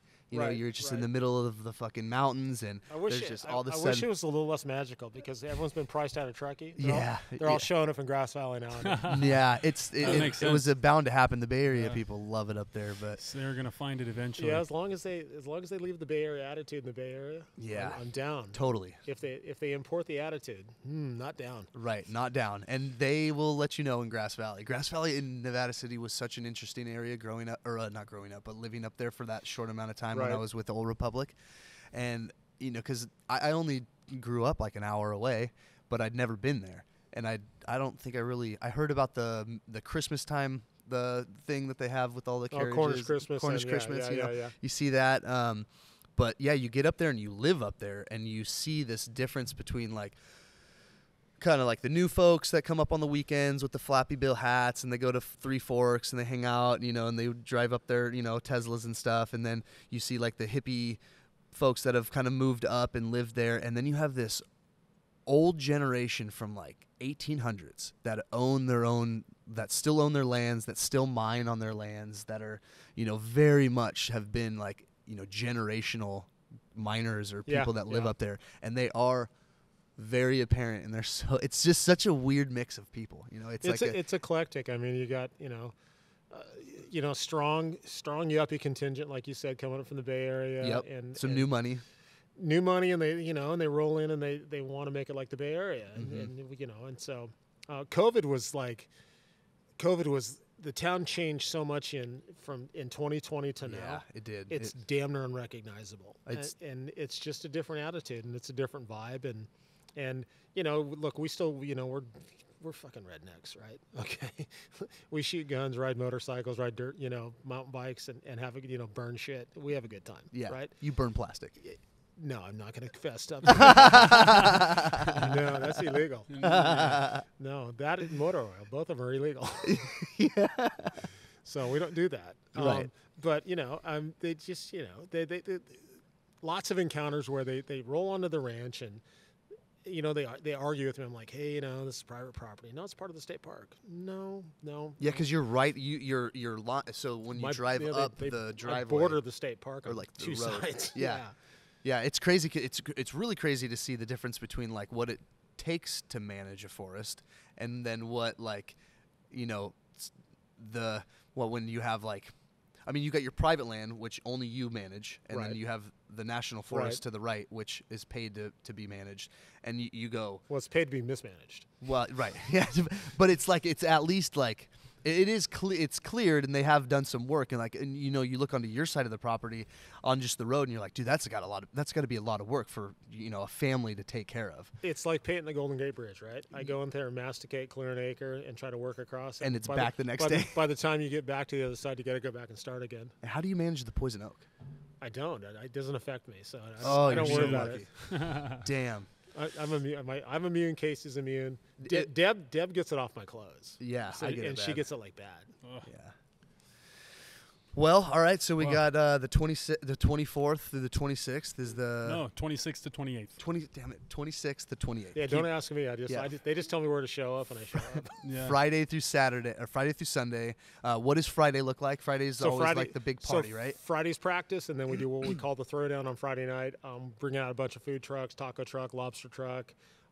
They're like I said. I think we're gonna have some live music this year. It's either Friday or Saturday night. We're kind of we run a loose program. Okay. Just whatever feels right. Right. That's kind of one of our trademarks. Going back to the origins of it, it was 18 guys getting drunk in the woods, and we tried to keep that vibe. Yeah. We don't get it's a party where a mountain bike race broke out. It's exactly what it is, and it feels like that. It's 70-30. It's 70% party, 30% mountain bike race. Yes, that's awesome. But it's turned into kind of almost like a family reunion for us. It's the people. What do you want to do in life? You want to hang out with the people you love, right? Yeah. And it's an opportunity to hang out with the people you love, and so it's really not anything more than that. And the industry has gotten behind it big time. I mean, our partners Specialized, Evil Bicycle Company, Transition. WTB, well, like I said, one of the OGs. Fast House came on about 4 years ago. You want to talk about a group of guys that gets it? Yeah. Kenny and Keegan and the Fast House crew. Those guys get it. I mean, we went down a day in the dirt 2 years ago and actually I hadn't been between the tape on a moto in 30 years, a long time. Oh, you raced, huh? Yeah, I went down and raced and remembered how much fun it was to have that adrenaline rush, and it got my ass kicked. I had no idea those guys go really, really fast. And I'm a woods guy, right? I haven't been on a moto course in forever, and it's a Glen Helen, and it's they call it a GP course, but it's a moto course, and that's not really my jam anymore. Yeah, you got to huck those jumps to get around the course. Yeah, I'm not, and I'll huck it still, but I mean, I pick my spots. Yeah, that's crazy. But the Fast House guys, like I said, they brought they're kind of when rules were few is one of their sayings, right? And so they totally get what we do. Yeah, right. And like I said, as a partner goes. The people at WTB, I cannot say enough about those guys from day one. Mm-hmm. And again, it was some tires and some, it was such a small little intimate event when we did it the first time. And like I said, Specialized, it's a funny story when Specialized approached me about becoming a partner, Specialized kind of had this unfounded kind of like stigma around them a little bit. Mm-hmm. And I was like, yeah, I don't know, man. I don't think you guys are a good fit. Right? Yeah, because they're, a very corporate. Very corporate, very buttoned down. And they should be. They're Specialized. Yeah, right? They've been around for long 70s. I could not have been more wrong about the group at Specialized. That's awesome. They're freaking awesome people. That's great to hear. And the way they run their program, and like I said, just incredible. The people, Jared Kessler and the people that we've got to work with over the years at Specialized, they're incredible. I think they're going to do their worldwide launch of the stump jumper at the ranch this year. Oh man, they're going to bring in worldwide. That's a huge sponsorship, Ron. Yeah. That's like, to get people like Fast House. Don't you have 805 too, or is that 805 is our beer partner? I mean, that's huge. That's huge. Like this is like. But you guys heard it. You guys heard it. Specialized are cool. Yeah, and. Make good bikes as well. They make amazing bikes, and like I said, some of the smaller brands. You ride Specialized. I do. Yeah. Yeah, they're incredible bikes. Evil Bicycle Companies. Jason Moschler, who worked at WTB. Mm-hmm. So Jason is the CFO for Evil Bicycles now. Okay. And so nice. Evil, and they're a bit of a boutique brand, but they build amazing bikes. Mm-hmm. And like I said, they're down with the cause. They get what we do. They show up. They go hard. Every year we do what's called the Spirit Award winner. And that's the guy that can go hard like till 3 o'clock in the morning, then get up and get on his bike and go race for the next day, and then go hard again. So Mark Weir was the original Spirit Award winner, and then that's so cool that you guys Aaron have Bradford and Aaron Bradford and Brian Beamish from Semper Fi was a recent award winner for this. He goes hard. Guys are showing up for that. Yeah, no, I'm telling you, dude. People really, they're like, I'm going for that award. Yeah, that's the goal. I got one race that I really need to accomplish, and that's the TDS. Hell yeah. Yeah, these guys and these guys are coming from all over the world. Like, how do you get those? I mean, was it just like so accumulation we've got the Gehrig twins coming in from Germany this year. Two sisters, and they've raced EWS forever, so they're coming in. It's just becomes Mick Hanna from Australia won the e-bike division the last 2 years in a row. And Mick is a legend in the mountain bike community, multi-time UCI World Cup downhill winner. And just unbelievably fast on a bike. Jerome Clements has been here. God, who else? Curtis Keene, who actually works for Specialized now. We call him Captain America. Okay. And Curtis was a really buttoned-down guy, right? He is, just incredible shape. And so when the year he came, we had him doing keg stands on Sunday. Yeah. I'm like, okay, my work here is done. We got him. And now, the mustache, is that just something is that like an iconic thing that you've always had? So the logo, Buddy Newman did the logo, and so the mustache just kind of happened where we all, everyone kind of grows in their stash for TDS, right? Yeah. And so it's just kind of, every year. You see like 100 of them everywhere. Like everybody who can grow a mustache cuts it for this race. Yep. It's so cool. It's a good style. Yeah. It is, yeah. So about mid-March or so, normally I kind of run a little goatee, and I'm like, okay, start shaving this and getting the stash to come in. Hell yeah. That's awesome. So That's cool, man. But Ron, all the respect to you for using your own property and putting something like this together, and so many people are loving it. You're bringing so many people together on your property. Yeah, I mean, again, I got to give credit where credit is due. Look, I'm a guy that can run a tractor a little bit, right? But still, that's got to feel amazing. Specialize in 805 and Fast House. But that's, Justin knows my wife, Debbie. And that's interconnectivity. That's some real. The bottom line is, if it was not, we call her Little Debs. If it was for Little Debs, it'd just be a shit show, dude. She's the that's mom. part of the team, Yeah, though. That came in line too. The family is. My daughter, she's amazing, and she handles all the Simplify stuff. And my Casey was kind of the ops guy, and he'll be back next year, right? But he's the guy that I don't have time to do it all. Like I said, it takes a community and the team of all medical staff, the medical team we have there on the hill. Every day when there's spikes on the hill, we have 4 MDs. Okay, and probably a nurse practitioner, a couple ER nurses. The medical team, you could go to a UCI event tomorrow and not find a better medical team. Nice. And again, we don't pay them to do that. They want to be a part of it. Dr. Pritchett Brashear Medicine up in Grass Valley. JP's he's a mountain bike rider. He's into it. Jed Colvin, he's a nurse practitioner. He spends more time at the ranch than I do. I mean, that guy's out there riding all the time. That's so cool. We recently discovered e-motos. Okay, so the e-motos at the ranch. An e-moto? What is that? It's like the motorbike. It looks like the motorcycle, but it's electric motorcycles. Yeah. Okay. The Saurons. Saurons, exactly. So Sauron, like Middle Earth. Yeah. Yeah. So I pronounce it wrong. Yeah, so they're called Saurons. Sauron. And we started, and we ride our regular motos out there all the time too. But the cool thing about the Saurons is the ranch is kind of built for it.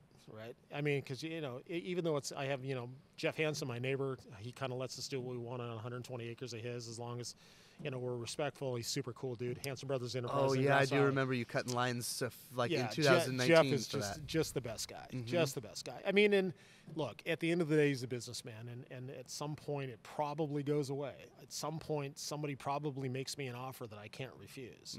Because where else are you going to find 230 acres with those views? Literally, the city of Grass Valley city limit now is my property line. Wow. To the south. Wow. Because they just annexed all that in. Yeah. So, it'll have a life like everything else has a life. True. But as long as it's a good time, we're going to keep doing it, just because we get more out of it than I think the people that come and do it. Yeah. But that's what makes it really cool is all these people are down for the cause, and I try to create that and get those type of wheels moving in the Muay Thai world. Right. And you can do more together. And that's what it's about. It's like you can do so much by bringing the community together, and then you're doing that.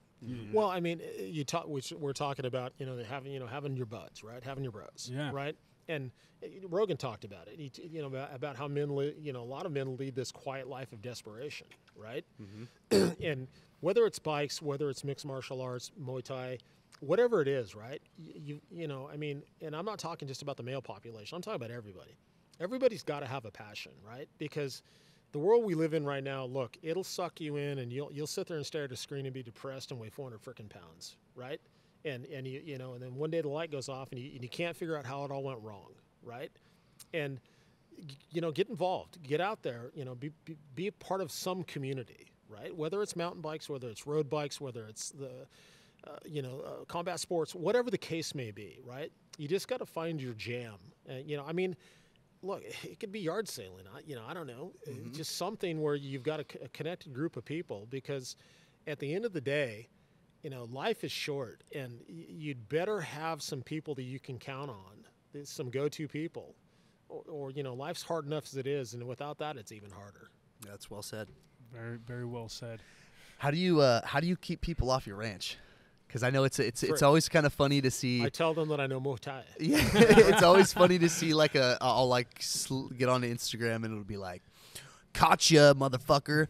You're banned from the ranch," and it'll be like these two guys in a fucking trail cam riding their bikes, and they know who they are, and they you're banned now. We know who the fuck you are. We've seen you before or whatever, and so because you have to. It's not too far off of the main road, and everybody obviously knows about it because they go to the every year. We try to be as egalitarian as we can be. If you put in your time, you get stickers for your bike or for your helmet. You get 2 stickers. You put in 2 work days. And when the ranch is open, you ride the ranch. Okay, it's awesome. I don't take it. I mean, look, just be part of the community. Yeah, it's no more complicated than that. That's so cool. Okay. Yeah. Put some time in on the trails, and you can ride the trails. To have nice things, you got to put in the time. Amen. You hear that, kids? That's only fair. It is, yeah, right. So how do I keep my? I mean, when I first bought it, it was kind of a shit show. I mean, it was lots of confrontations, almost throwing. And the Sanchez's aren't push arounds. You're not gonna get the hey, I just want to let you know. Well, like I tell when I tell people, if I caught him out there, you're lucky my kid didn't catch you out here. Yeah, dude. He's way more aggro than I am. And that's crazy to think, dude. But over the years, I think we've probably fostered an understanding, some respect. The recent migration from the Bay Area has presented a set of problems. Yeah, all the Stravas and trail runners. Yeah, the trail runners. Wow, how funny! Yeah, they're kind of a thing, and they'll argue with you, they'll run the trails on your. Oh yeah, they'll run the trails, and then they'll tell you that you don't own it, that the water company owns it, or that it's part of the state park. And I'm like, yeah, the state park's so cool. They let me hang motorcycles in the tree here. Yeah, right. No shit. We got a bunch of old dirt bikes hanging from the trees. Yeah, when you drive in, there's just it's. We call it yard art. There's shit everywhere, dude. There's even shit all over the trees down the trails. Oh yeah. We'd be like, this is private property. Yeah. We should go. Yeah, right. I don't know what this is, but I'm out of here. Yeah. So one of the, because I have neighbors, right? They're high dollar house neighbors, and for the most part, all my neighbors are pretty cool, right? They get it. They understand that, yeah, we do some stuff out there, but for the most part, they got this, 350, 400 acre backyard. Yeah, that's quiet. It's quiet most of the year. 95% of the time, right? So they're totally chill. And one of my neighbors is selling his house. Him and his wife moved down to South County, and some people came out. The real estate sign went in the ground, and some people came out to look at it. And I was down the hill in the excavator, but Mark Weir and Weir is. Dude, you want to get somebody funny on your podcast? Get Weir on your podcast. Yeah, he will freaking ruin you. Okay, so Weir's up there with all the RC car nerds, right? Working on the RC car track. Yes, this is yesterday. Okay. And so these people go look at the house, and they find out, the ranch, and we do things, and so they roll up there because the gate's open. And they were just looking around to see, to see what was going on. And so they pull up, and there's all these guys with RC car. We have an RC car track, okay, and we got a mini moto track, and then we've got an enduro motocross track, moto loop. We shifter car track is the only thing I haven't built yet. That's coming, okay. And pretty much anything with a motor that's not a car. We're down. Yeah. And so they roll up, and they get out of the car, and this lady's like, well. She says, well, how often is it like this out here? Is it quiet? And Weir in classic Weir style goes, lady, you're asking all the wrong questions. Yeah. I love that. What was her reaction? She was a little, as he said, he didn't know her well, but he definitely thought she was a Karen. Okay. Yeah. And he was like, look, there could be 5,000 people out here. We don't know. We don't invite them. They just show up. So now he's just fucking with them. Right. Yeah. And the people that saw this encounter with Weir and this lady, they were laughing so freaking hard. Did anybody get it like a shot of it? He's from like the trees. He's like, hey, if you're into motorcycles, bicycles, and guns, this is your place. Amen. Someone's gonna buy that property and be real happy though. No, seriously, you could right really have person? the right Yeah, neighbor. yeah. The right person. Yeah. Okay, I mean, it's heaven. Yeah. It doesn't get any better than that. They're like the TDS I mean, it's heaven happens just right next in door. general. But all how my could you be- neighbors Friday night at the Throwdown, they all come over and drink beer and hang out, man. Because it's a fun party. They have a good time. It's a good place to be. One of our neighbors, we keep the 805. We put it in carts to keep it cold. We park it down at his house. He brings it up for us because we don't have power. Right? All we have is generated power. So Teamwork. Yeah. It's wild. That's awesome. That's awesome, man. Well, I'm looking forward to it. I'm definitely going to be there. I'm going to bring my kid and bring the team up. Come on up. Yep. I'm looking forward to it. Yep. Yeah, that sounds fun. Yeah. So we'll try to give you guys the VIP and put you in a side by side so you guys can get around. That would be awesome. Yeah. That would be. We'll probably have a couple laying around. All right. So Hell yeah. come on up. Cool. Sounds good. Well, right on, Ron. Thanks for coming. Hey, and, thanks for having me, guys. Appreciate Yeah, it's been it. a pleasure. It's entertaining. Yeah. Looking forward to the TDS, and thanks for coming. And yeah, man, it's good. It's good meeting you, and having you as a friend, man. It was a wild little connection that we had there, and now here we are on a podcast. See, a few years later. You didn't do yourself justice. I mean, this guy actually built the barbecue. It was a Carolina barbecue, wasn't it? Yeah, I don't know. Here, bring up I queued it up just in case we were talking about it, so I can show off a little bit. But yeah, I built a Carolina style pit with the help of all of us. They were like, okay, what do you need? There was everybody was just all hands on deck, and I said, I need. Yeah, the local concrete guy Barry totally helped you out. Remember? Yeah, no, it was, and then 4x4 Labs, Luke. We went over there and got the big old those huge. Well, we were using plywood for a minute, and then he brought over some metal plates. So it helped keep the insulation in. So what's going on? What are we doing here? Is this barbecue? Yeah. So this is a Carolina-style pig. I filleted it open. I cooked it with direct coals. So I had a burn barrel that, we just had all the guys just brought over a bunch of wood, and I just kept chucking it in there, and I'd shovel the coals underneath the pig on the hams and the shoulders. And then here I'm mopping the pig with some vinegar apple cider mix with red pepper, black pepper, and some garlic and salt and stuff like that. So, but yeah, and then on the other side of it was the briskets. I had 10 to 15 briskets or something like that. So I did pulled pork, brisket. We did some chicken, and the sides were a rajas con queso, which was a roasted poblano pepper with queso Oaxaca and some corn, and stirred in with some heavy cream. So it was a good vegetarian dish. But yeah, it was. There's the burn barrel right there. So that's just that was I was up all night. Oh, it was all nighter. All night. I'd sleep for 20 minutes, and because every 20 minutes I had to put some coals underneath the pig, and if I didn't, we weren't going to be eating. So yeah, it was. And it all came out, huh? It all came out. It was unbelievable. Yeah, awesome. So good. Look at there's another photo of of the line. Look how fat I was back then. I was almost 200 You look pounds. different in the face. Yeah, I'm fat. There's so much fat. Yeah, that one there. That one with everybody in line. So that's us. The whole little spread there, and yeah, we served about 250, 300 people there. Mm-hmm. No, Yeah. it was. You killed it. I mean, like I man. said, they built the barbecue and everything. It was so impressive. I was really passionate about barbecue. That was when I was doing it as competition barbecue and just kind of a hobbyist. And then we had the Old Republic had the restaurant that was going under because they had this 5-star dining experience that they wanted to do that was a bad idea. It totally failed. I love you, Jim. I love you, Simon, but that was not good. So then we turned it into a barbecue restaurant, and they got me an Old Hickory pit, and I just started whipping up killer barbecue. And if it wasn't for being in that fucking forest, was so good, dude, it was. But you guys were. I mean, once they kind of figured out the menu, Yeah. and got their shit together. Yep. I mean, and I love Jim and Simon. I mean, I love them to death. Yeah. That was a bad idea. Great people, but bad idea. Bad idea. It was just a lot of money. Man, even And the people that they did it with, those cocksucker bacon, the dude that they had. Oh, that dude was. That dude was such a prick, dude. Oh, I he hope was- you fucking hear this. Like, Oh no, he was such. Remember when he wanted Simon to drop like $12 a tile for the bar back? yes, everything was like that. They'd be like, "Oh, we need like this special yeast from Afghanistan for our naan bread or whatever," and it's like, Did they ever tell you the wedge salad story? no.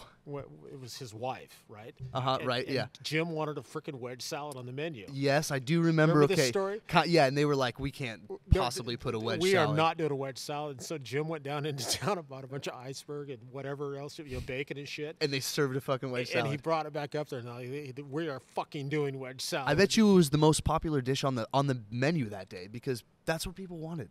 It was a roadhouse. Well, I in mean, it's a Nevada City. roadhouse and it's next to a mountain biking hub. So you do really good burgers, really Yep. good barbecue, really good atmosphere. You got it dialed. Totally.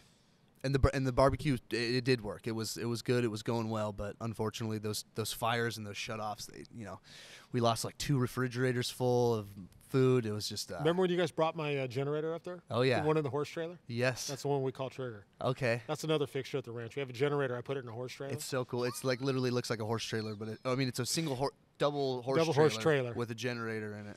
It's just fucking MacGyver. These guys are real rednecks. tools of the trade. It works. But this guy, he has some bonfires at his property, and yeah, I had his chicken wings before.